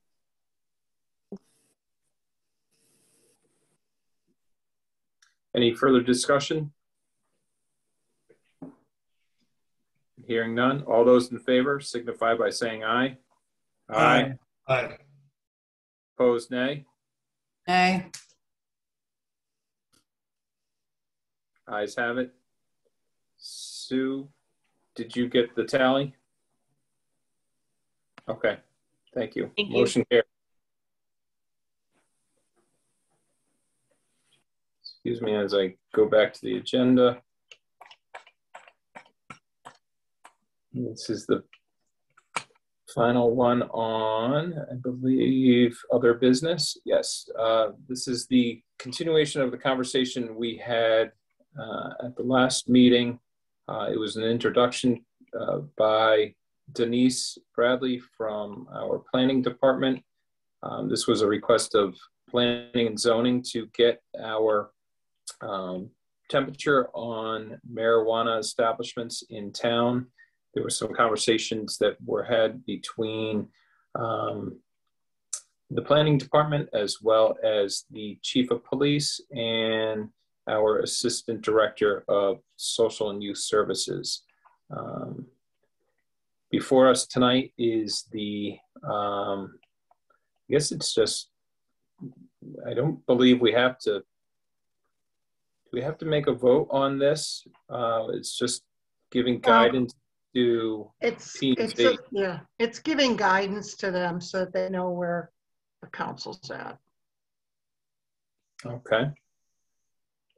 I will open it up for discussion with the council on some of the Information that was presented to us with the speakers at the last meeting.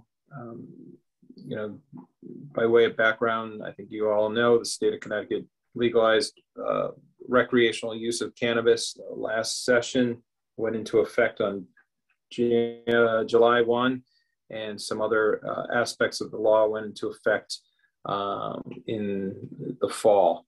The state is ramping up the licensing and the lottery for would-be applicants for both retail establishments and cultivation right now. I think they've got lotteries in the future for processing, transportation, and other aspects of the legalization and getting it to market here in the state of Connecticut. And P&Z, obviously they're the ones in charge of who and where these types of facilities, pretty much all facilities, not only those of cannabis, would be able to take establishment here in Wethersfield. So I'll open up the floor for discussion on this and see if we can point P&Z in a direction where this council would most likely have them go. Councilman Pentelow. Yeah, I think I made my position pretty clear when we first discussed this after hearing from social services and the police department. I think the way that the bill's written at this time, I don't really think it makes much sense to go forward with recreational dispensaries, but there may be some ways to capitalize on some of the excess tax revenue by doing things like cultivation, transportation, or allowing for those sort of businesses. So I'd be in favor of kind of keeping in a moratorium on recreational facilities while at the same time allowing for different cultivation. That's just sort of my 2 cents. I don't know how the rest of the council feels, but I'm sort of interested in hearing. Okay, thank you. Mr. Deputy Mayor? Yeah, I'll piggyback along with what Pat said. I'm opposed to the retail sale of cannabis in our town. I can't find any value that it really brings to the town. We've heard from our police chief and social services, our health director, not a lot of good things to say about it. I don't believe we are allowed to create a moratorium on the retail sale forever. So I would opt to prohibit retail sale and establish guidelines for the other marijuana cultivators, processors, and all those other categories other than retail, and let planning and zoning put their heads together and come up with the proper areas in our town that we could have these type of businesses, prohibiting it from close proximity to schools, churches, between each other. I don't know that, I think we could only have one anyways, but put all those regulations in place. And like I said, prohibit the retail sale, because I think that's, I just don't want to be known as Wethersfield's place to go to buy your cannabis. I don't think it sends a good message to the youth that it's okay and it's good for you.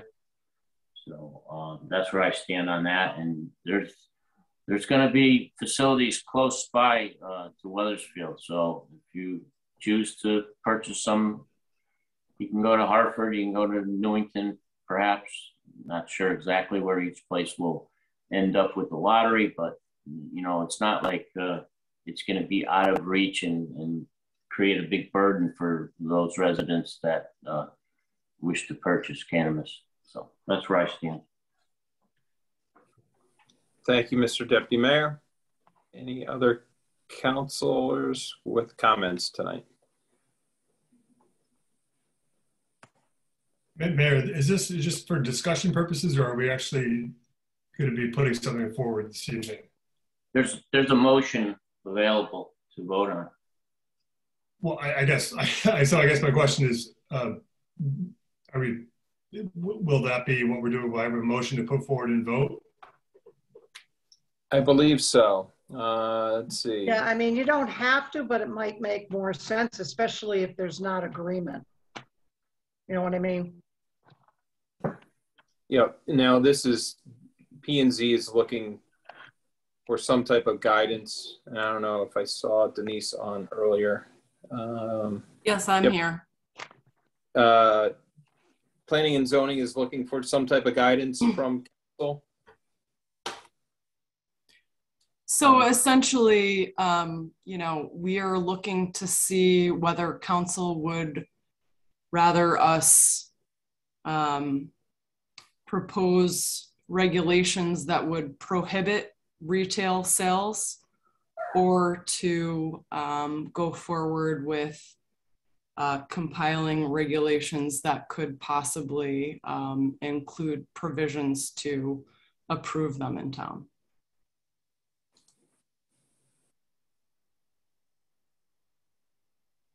Okay, thank you. And then, you know, this body does not have the final say. Planning and zoning would have the say on what they would allow. I mean, this is just direction. Ultimately, the final vote is through that body, if I'm not mistaken. So ultimately, yes. I mean, we would, if you were supportive of prohibiting the use, I would draft regulations that would prohibit the use, and then the Planning and Zoning Commission would vote in favor or in opposition to that motion. You'd said the use or the sale? The retail use of the law that permits the retail, as opposed to production, cultivation. Okay. Just to clarify, it's not retail use, but retail sale. That's correct.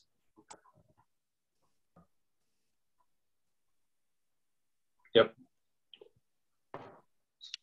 Cool. Mr. Deputy Mayor? Yeah, I think what they're looking for is a definitive direction that the council would like to have them work in that direction. I think we need to make a motion and vote on it. If the motion fails, then they have their answer. It's like, yeah. Otherwise, Denise is going to go back and say, well, there was 9 people there, and a couple of them made comments, and the others didn't make any comments. So we're nowhere further than we were a month ago. The language of the motion and the agenda is just, you know, we're voting to advise the Planning and Zoning Commission to, you know, allow or prohibit. So it's, you know, it's not like we're voting on an ordinance. We're just, so yeah, it's just basically just, but yeah, like the deputy mayor says, they need to know if they have a majority of the council or not. And just for the record, I'm in agreement with Councilor Pinello and the deputy mayor on prohibiting retail sales, but allowing, you know, the cultivation. So that's where I stand. And just to clarify, I don't forever, like, I don't want to make it seem like I forever want to ban or prohibit retail sales. I'm really against it right now, just because the costs don't seem to outweigh the benefit, right? So, or vice versa. I might have messed that up, but it doesn't mean that, you know, the state legislator can't change it in the future, where all of a sudden it actually behooves the towns and the municipalities to start, you know, kind of incentivizing them to have dispensaries. So that was sort of my reason for keeping the moratorium for as long as it could go, in anticipation for them potentially changing it.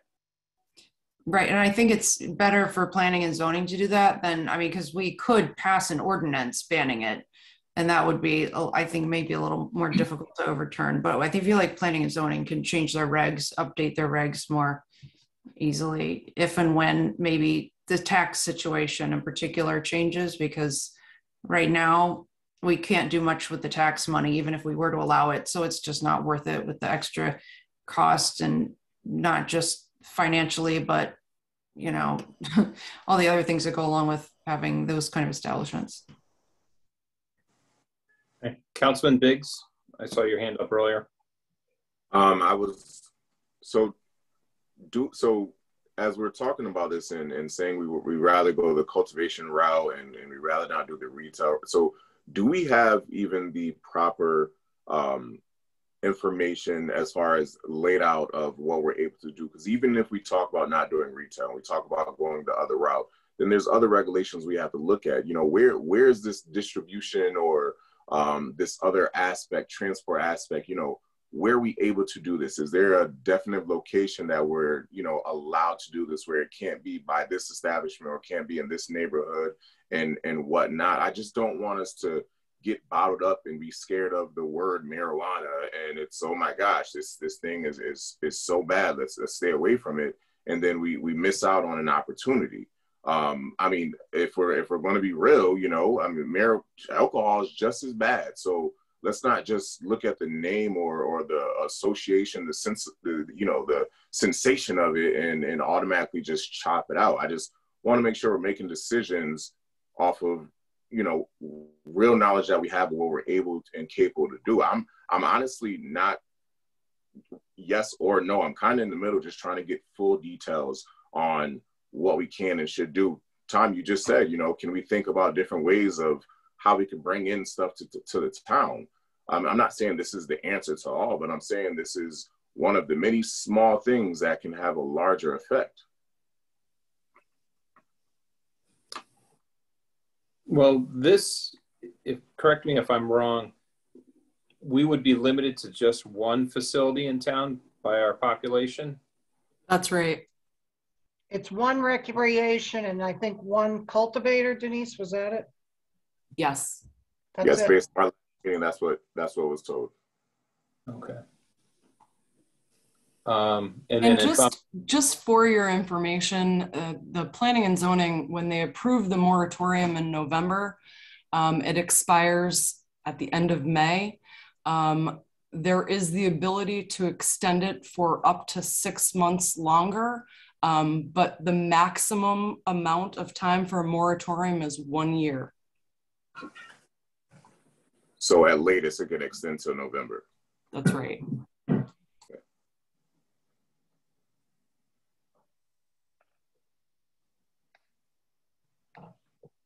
Would they be able to do they can't continue another moratorium? They can't institute one in November?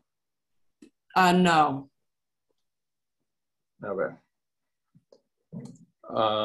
And then to answer some of Councilman Biggs' questions, I mean, I think a lot of those regulations that have to deal with either cultivator or transportation manufacturer, those regulations would have to come from planning and zoning as well. That's not from this body, correct? That's right. And if you were supportive of, you know, a cultivation or producer, we could definitely look to other communities to see what their regulations are and present those to you.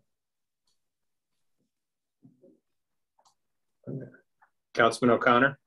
Yes, thank you, Mayor.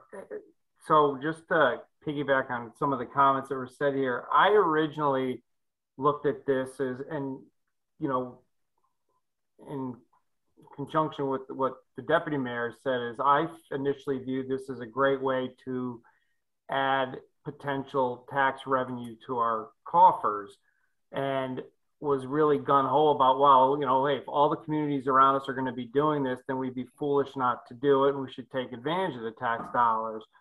However, my mind was changed when the police chief came in and talked about the additional cost that he would incur as a result of us opening up a retail shop.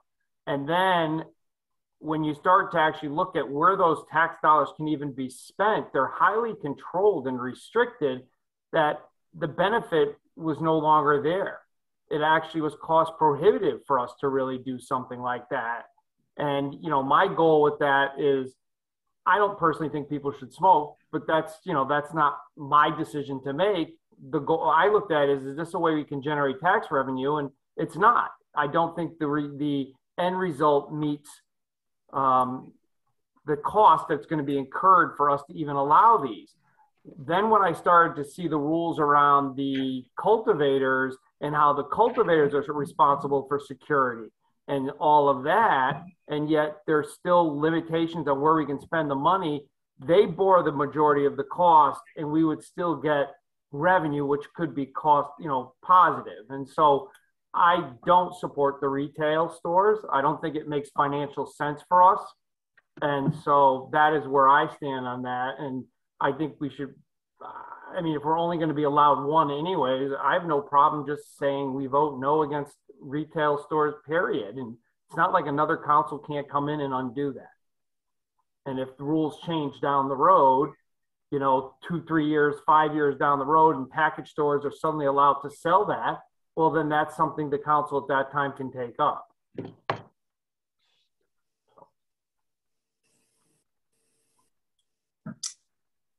Thank you, Councilman. And I'm actually just reading in the attachments. There are 6 uses of that 3% municipal gross receipts tax on it, but it looks like the majority, and people did talk at length during the debate process on the revenue to the state. I think the biggest part is the 6.35% sales tax, as well as investment by those applying, and the cost of licensing, as well as taxes that would go into the state's general fund. So not to confuse folks out there, there really doesn't seem to be a windfall tax for the municipalities as much as what the state is receiving.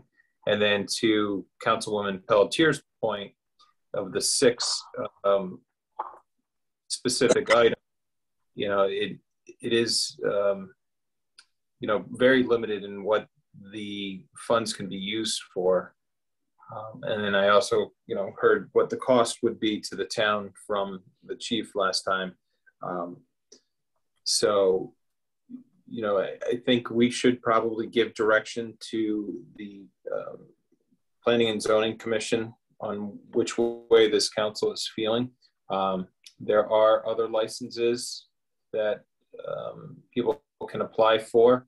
Those would be, as we've mentioned before in this conversation, cultivator, delivery, hybrid retailer, which we do not have here. That's for already pre-existing medical marijuana facilities.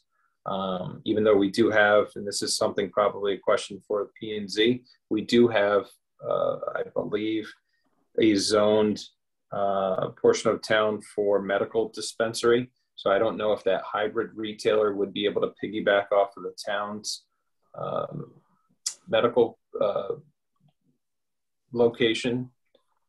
Food and beverage, product manufacturer, product packager, and transporter. So there are various licenses that could be, you know, part of a business here in Wethersfield.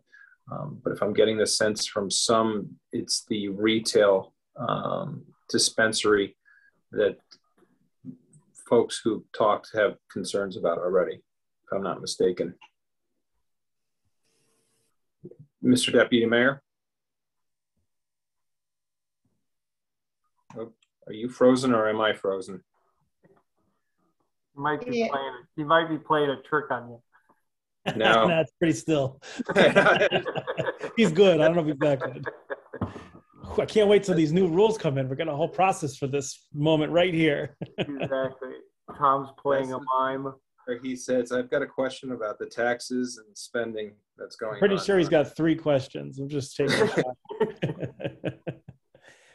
Mayor, can I jump in here while he's going to come back? Thanks.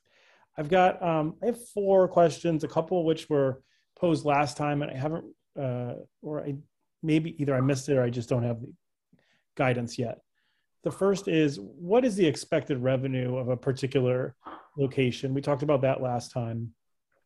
We talked about whether, I'm kind of with, I think, Councilman Biggs. I'm sort of 50-50, and I'm also kind of with Councilor O'Connor. In the beginning, I really liked this, but, wanted to get a full breadth of understanding what we're getting into before I don't know, cast a vote, made a decision, etc.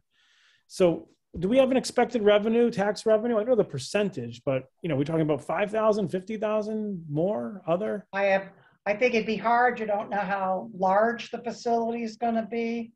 I mean, Denise, did you ever find out, like with Massachusetts or places that already have it? I can do that, yeah. No, but you haven't so far. No, I have not.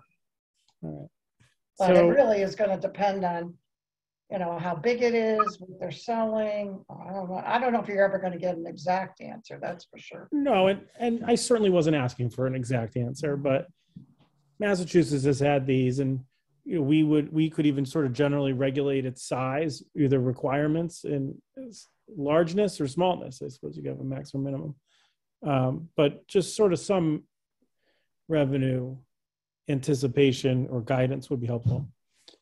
The second one is, we talked a lot about the difference between retail and other, but I asked the question last time, does the tax revenue apply to other facilities than?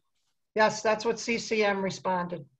Okay, so if it's a distributor, it's those, when they sell their marijuana to retailers, we would get the 3 and whatever % tax off of the total. CCM is saying yes. Okay. So I suppose I'm now interested in what the anticipated revenue difference would be, if there is any, between a real retailer, distributor, grower, these types of things. Okay. Large operation growing might be tremendous, right? Versus the other, or maybe not. I don't know. The answer is I don't know. My next question is sort of hyper technical, but is it federally legal to even enter this business? And I know that there's like kind of turning the other way on some of this stuff, but I don't know legally that this is even. I was talking to my banker the other day just for my business, and they said, like, we can't even get into this because it's not even federally allowed. And so I'm certainly aware of the turning the other cheek and the rest of it. There's a criminal aspect of the rest of it. And I know the states have authorized it, but have we gotten an opinion on whether this is federally allowed, or are we halfway condoning an illegal activity or not? I don't know. The answer would be no, we have not researched that, but certainly they haven't clamped down on the other states. But I can try to find out if states' rights are going to supersede. And that, I think that is sort of the ultimate question. I certainly don't know the answer. I'm not going to pretend like to know. And the fourth one is, and I'm sort of interested from other counselors who've sort of talked about this. I'm not, in my mind, I'm equating this to alcohol. Low level, but changer of mood, etc. Right? And we certainly have alcohol establishments. So why would I think a marijuana establishment would be any better or worse than an alcohol establishment? And if somebody has a way to sort of differentiate the two, at least in my mind, I'm admittingly not differentiating them. And maybe I should be, but I'm not. And I would like to know how people view alcohol dispensaries, which are package stores, versus marijuana dispensaries, which are just selling marijuana, a low-level drug. I'm sort of equating to not much different as far as health or socio consequences as alcohol. So I'm interested in any thoughts, if anybody has them on those.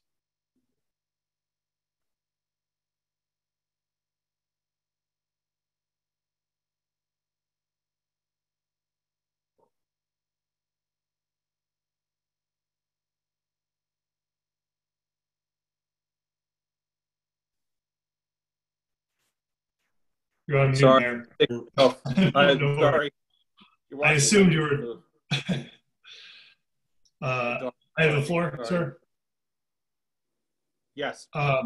So my thought process was very similar to Councilor Forrest, in that, I equated it with alcohol. How does the town approach alcohol? I mean, I live in Old Weathersfield. There's yet, we now have a brewery opening up on Main Street. Yet, P&Z doesn't come up to us every time we look to open up another alcohol establishment in town. It's, in fact, I mean, if you look at this, I was doing some research and look at the alcohol is much worse for you than marijuana. It could, there was almost 1,000 deaths in Connecticut last year related to alcohol. I'm sure there were some in our community. Were there any in regards to marijuana?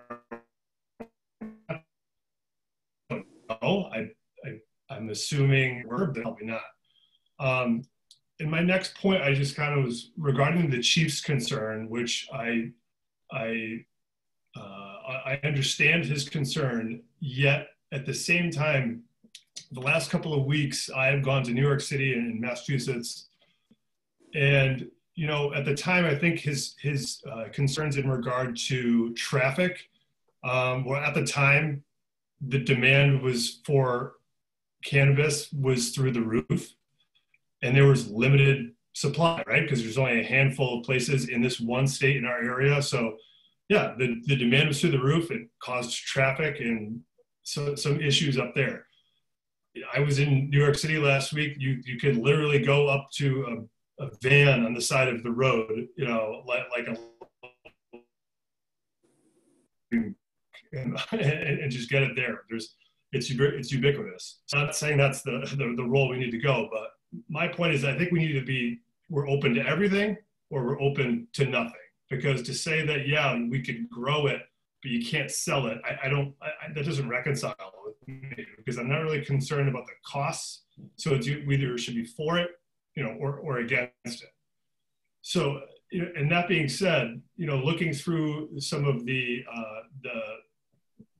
data from Pullman and Comedy that they reconcile for us, it doesn't even seem as though that, because we haven't kind of jumped in already with both feet here, that we kind of have some time, because they're going to be sending out these licenses sooner rather than later, or opening up the lottery, so to speak, for the 9 different licenses. So I feel as though maybe, Bonnie, I don't know if anybody else here knows that we're kind of almost like too late, because we haven't gone in with both feet with regards to any of these licenses. So perhaps we do wait for some other communities in Connecticut to open up, get these licenses, and kind of see what their experiences are like before we go in for any, whether you're a cultivator, a retailer, or a transporter, let them kind of jump in first and then see where we are from there. I had 2 phone calls. I don't know about Denise, inquiring about where we're at. Denise, have you any?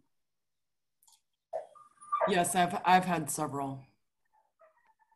I've had about 3 inquiries about specific properties for retail.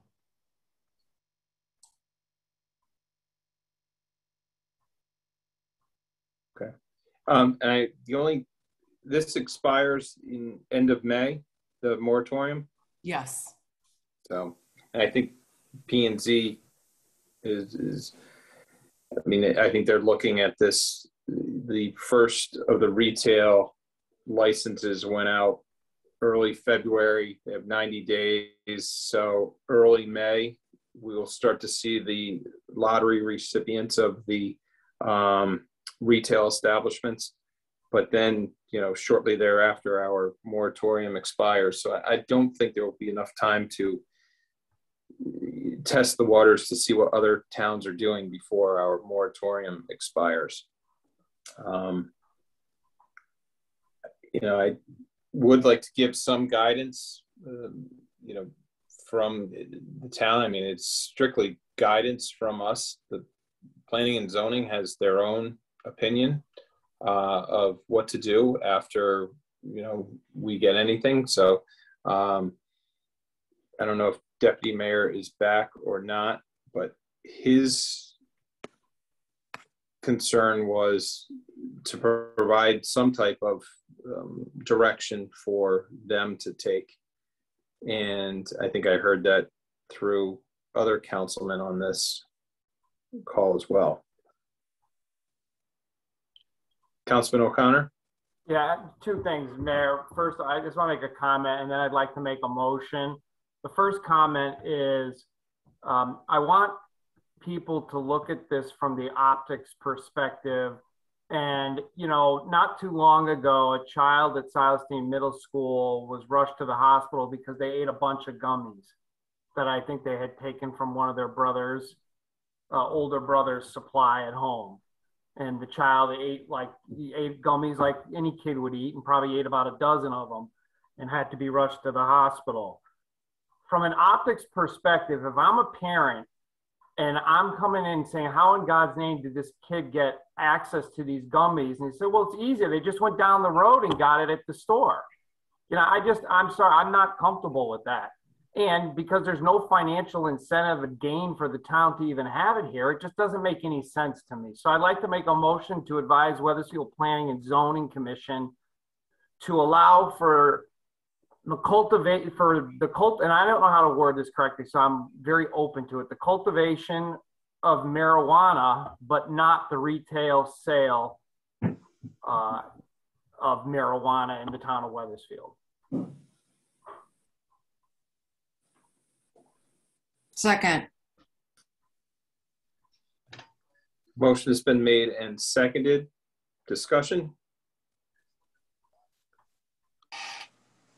Councilman Hill? Councilman Hill? Thanks, Mayor.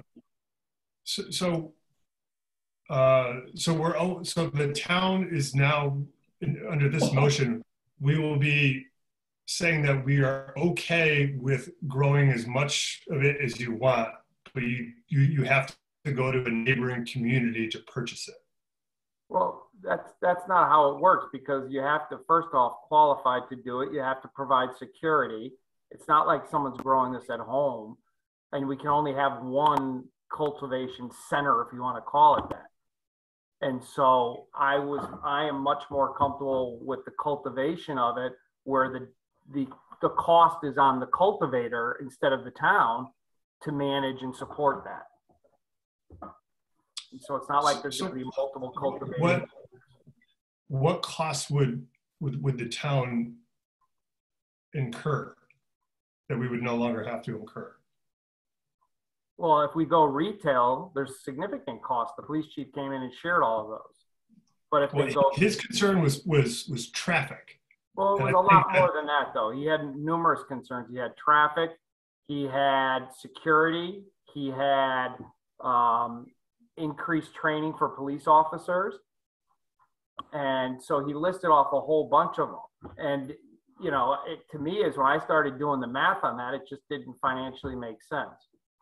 And when you look at the cultivation piece, to me, it's almost like a no-brainer, because the cost is all going to be borne by the person who's cultivating it, or the company or the organization, not us. We don't have to provide security. And that's why I just looked at that as a better financial decision.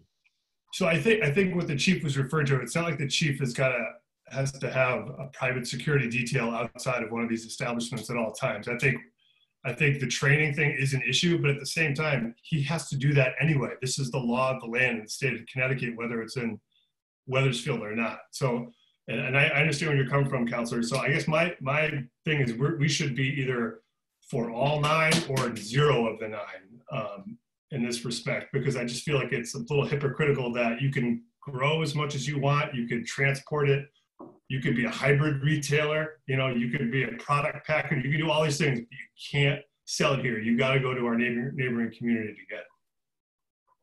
I just can't reconcile that in my head. And just to jump on to what Councilman O'Connor did say, you actually can, individuals can grow starting July 1 of next year.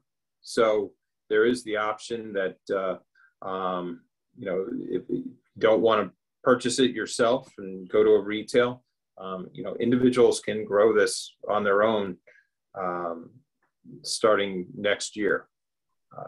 That is an option out there. So any further discussion on this? Councilman Forrest? I just don't think I'm ready to vote yay or nay without some of that basic information we talked about, including the legality of the whole situation. If you guys want to vote this right now, obviously you're going to have the votes, or you're going to have the vote, but I'll probably be abstaining because I'm just not at a point to be able to give advice, since I need a little bit of those key factors that we talked about, including revenue. Oh, I don't know if Tom made it back on the call. Just to point that out before we vote. This will be a perfect time for that section G. In the interest of fairness, I'm happy to wait if you need to. I don't see him. Councilman Biggs, do you have a discussion? I was just going to ask the question, if we decided to keep the moratorium, what would that do for this whole aspect? That would just extend it till November, or to their next. The moratorium expires right now at the end of May. It can't be extended unless that's actually formally proposed and approved by the Planning and Zoning Commission. Roger, got it. Thank you so much.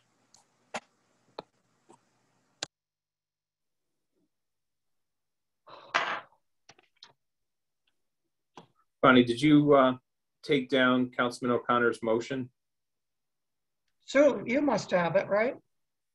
I didn't write it down. Sue, you're here. Yes. I can repeat it. My motion was to advise Weathersfield Planning and Zoning Commission of the town council decision to allow for the cultivation of marijuana business establishments, but not to allow retail. It's been made and seconded. Any further discussion? All those in favor signify by saying aye. Aye. Aye. Opposed, nay. Nay. Abstention? Abstain. Okay. Sue, do you need a roll call vote? I think I have 5, 1, and 1. Is that 5, 1, and 1? I believe so. Okay. Okay. And 1 absent. Thank you, everyone. And then get back to the agenda. Thank you very much, everyone. Thank you, Denise.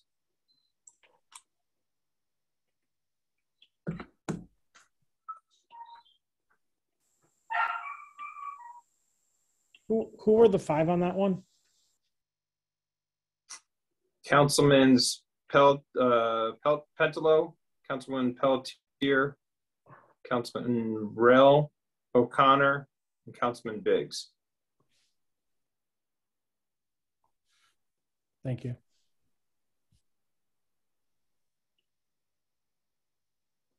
Moving on to item 4A, this is the award of the sidewalk contract.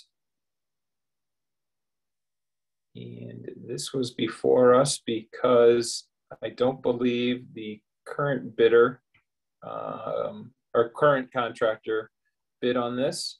And we have, I think Derek, yep, Derek's on. We've done this in the past. This is our sidewalk construction and repair contract. These are the folks that go around to homeowners that have cracked or misplaced slabs of sidewalk, as well as curbing and handicap accessible cuts, if I'm not mistaken, Derek. These are the folks that do that. Yeah, I can jump in here. All right, so yeah, this is our sidewalk contractor, the one that works for the town. Generally, they're responsible for repairing sidewalks along town properties, along private properties where town trees have caused structural issues, sidewalk ramps where we're going to be paving roads per ADA and Department of Justice requirements, and then different areas that may have been brought to our attention by, we meet with the advisory committee for people with disabilities. This contract, they did offer, or we did require them to offer the same unit prices that the town is paying to the residents that may need to do repairs along their property frontages as well. The last contract we had was a 2-year contract, expired in December, so we rebid it this year.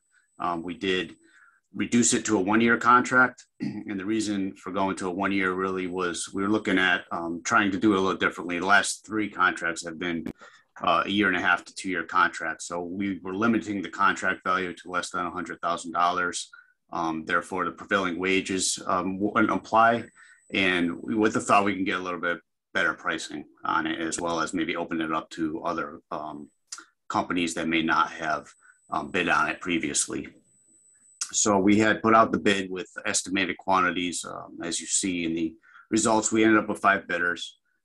We estimated the cost of the work we had put out there is about $90,000. D&P Mariah's Construction out of Ludlow, Mass was the low bid at $66,875. This work has historically been funded through our operating budget as well as a CIP account. So I'm requesting award of the contract to D&P Mariah's Construction and allow us to issue POs totaling $60,000 to get them started on the contract this spring. So if anyone has questions, I'd be happy to answer them.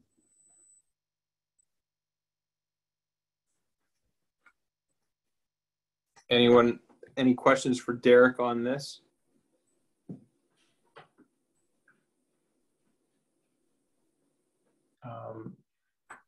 Well, I will start it off.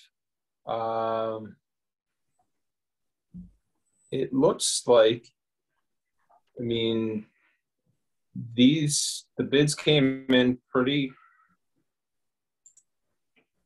close, except for one. How did Nunez, Connecticut, of Bloomfield, how did they get it so far off? What was their discrepancy? Yeah, I'm not sure why they came in so high. I mean, they were our contractor maybe about 3 contracts ago, so they have done the project before.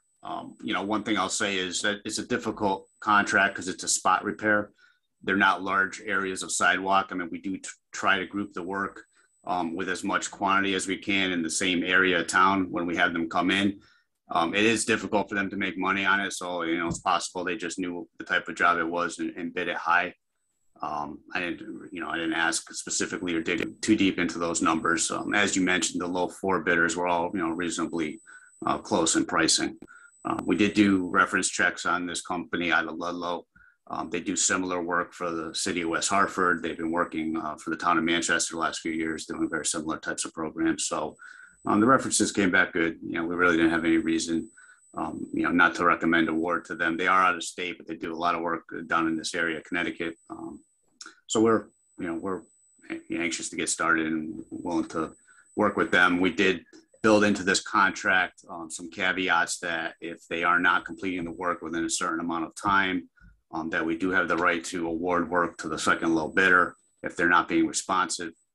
We have had some problems with that, usually in year 2 of the 2-year contract. So this is only a 1-year contract, and you know, unless there's some agreement between us and the council and the contractor to extend it, you know, we'll plan on bidding it again next winter. Okay. And you said we only did this for the 1 year to keep it less than $100,000? Yeah, we typically spend somewhere between $70,000, $80,000, $90,000 a year, depending on the year. So the last couple of years, it was a contract that was put out for double that amount, which then kicks in prevailing wages, which can tend to drive up the cost. So given the issues we've had with some of our contractors being as responsive the second year, as well as potential of maybe getting some lower bidding prices if we did it on a 1-year basis, that's why we put it out to bid that way. Okay. And the limits on prevailing wage for projects like this is $100,000? Correct. Wow. What is it for construction? $1 million? Depends on the type of projects. I think building projects have a different threshold than they do for this type of work. So generally construction, right-of-way construction, site work, things of that nature are $100,000 threshold. Wow. It's probably been that way for 25 years. It was like that when I was here. We fought it and fought it and fought it, never won. And that was 50 years? Yeah. And the state doesn't abide by it. That's what kills me. Mm-hmm. Okay. Any questions for Derek on this contract? Hearing none. Can I get a motion from anybody? If not, I'll make a motion to award the 2022 sidewalk construction and repair contract to D&P Morris Construction Inc. of Ludlow, from Ludlow, Massachusetts, as per the town bid RFP number 08-2022. Second. Motion's been made and seconded. Discussion? Hearing none. All those in favor signify by saying aye. Aye. Aye. Opposed, nay. Ayes have it. Motion carries. Thank you, everyone. Thank you, Derek. Have a good night. Thanks, Derek. Two. That is it for bids. No ordinance resolutions or appointments for introduction tonight. We do have minutes from the special meeting, which we were in executive session on February 7th, and then workshop meeting from February 7th. Can I get a motion to approve those? I guess I can do it all in one. Can I get a motion to approve the special meeting minutes of February 7th and workshop meeting minutes of February 7th? So moved. Second. Motion's been made and seconded. All those in favor signify by saying aye. Aye. Aye. Opposed, nay. Ayes have it. Mike, I have to abstain. Yep. You got that, Sue. And then do we have, I think we do have Mr. Young still on for final public hearing or public comment section.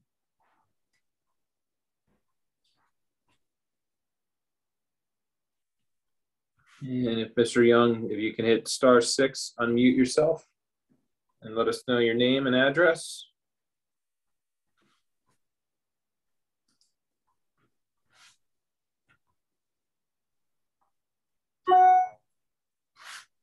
Mr. Young, if you can hear us.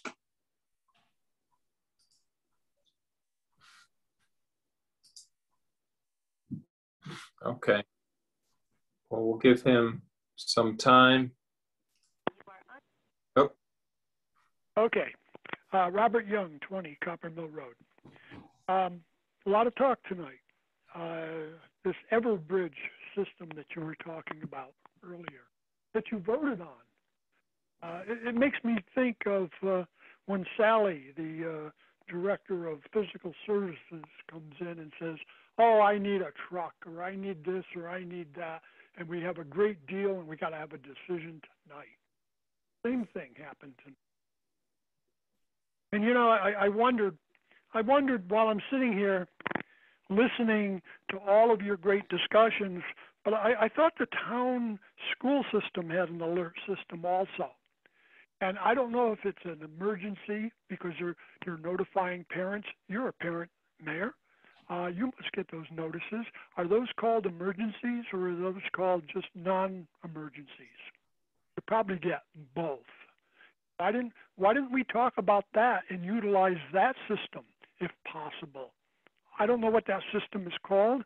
All I know is they have one, and they use it for advertising things as well as telling the parents of students the school is closed or running late to picking up the youngsters or whatever case. So I don't know why we weren't tonight talking about that either. Next subject. talking about marijuana. And the idea of do you want to have a local retail operation? Do you want to have a cultivation kind of an operation? Do you want to have a warehouse type operation? And first of all, you got 169 towns in the entire state of Connecticut. So everybody's going to have something, or you think everybody's going to have something, and there might be some that don't. But here's the thought. 150 towns are going to go for selling retail. You're only going to get a handful of cultivators. Why? Because one, this is not a climate. This is not a climate that you grow year round. The plant has to grow in the good season, and then in the winter season, it doesn't grow. So I don't know how you're going to have the supply that you're going to need, okay? And I think with that limitation, a cultivator is going to have a problem doing cultivation. You're only going to have the growing season. The winter season is going to be dead, nothing happening, unless he goes out and who has land in Wethersfield to be a cultivator? Let's think about that. You got land down on the meadows. To do a cultivation a year round, he's going to have to put up greenhouses. He's going to have to put up greenhouses so they will be able to utilize the land during the cold winter season. And he's going to have to heat those big greenhouses. He's going to have to get them approved also. Can you imagine seeing big greenhouses as you're heading towards the Glastonbury Bridge on Maple Street or whatever that street is called, and you see nothing but big greenhouses? I don't think the planning and zoning will approve that. Okay? I mean, a guy that's going to go into cultivation, he's got to go 12 months a year kind of a thing. You can't go just the 5 months that we have for growing season. So I only see you having a warehouse. And I see a warehouse at a place such as the Foodways kind of factory that we have on the Silas Deane Highway. Can you imagine seeing that big factory? Tear it down and put up a nice big factory with the leaves of the marijuana plants hanging on the side of the building. That would be nice. But think about this, Mayor. There'd only be 3 to 5 warehouses in the state of Connecticut. That's it. Not every town can have one. Most of them are going to say we want to have retail. So you're only going to see anywhere from 3 to 5 warehouses in the state of Connecticut. And we have a lousy growing season. Well, we have a good growing season, but our season for the cultivator is only 5 months long. That's going to disturb the whole operation, which means they're going to have to import. You're going to see 18-wheelers pulling in from who knows where, Mexico? That's where the growing places are. That's where they can grow year-round. And the warehouse is going to be chock full, okay? And the warehouse is going to be distributing to all those other 150 towns. Those 3 warehouses in the state of Connecticut will be distributing to the 3 towns across the state. And they're going to make the most money. They're going to make the most money because they're going to be dealing in high volume. They're going to get whatever that percent is. So if you think about you've got to get into something, the warehouse business is really the way to go. Cultivation is out, and you've already said you don't want the retail because of all the problems and all the cost that's involved. So I would zero in on warehousing, and you got only a couple spots on the Silas Deane Highway that you can put a warehouse on. Okay, otherwise, I don't know where you're going to put it. Okay, I'm done. Okay, yep. Well, listen, I wanted to talk a little more about some other issues, but thank you very much, Mayor. You got it. Okay, thank you. Seeing no more callers, can I get a motion to go into executive session to discuss union negotiations? So moved. Second.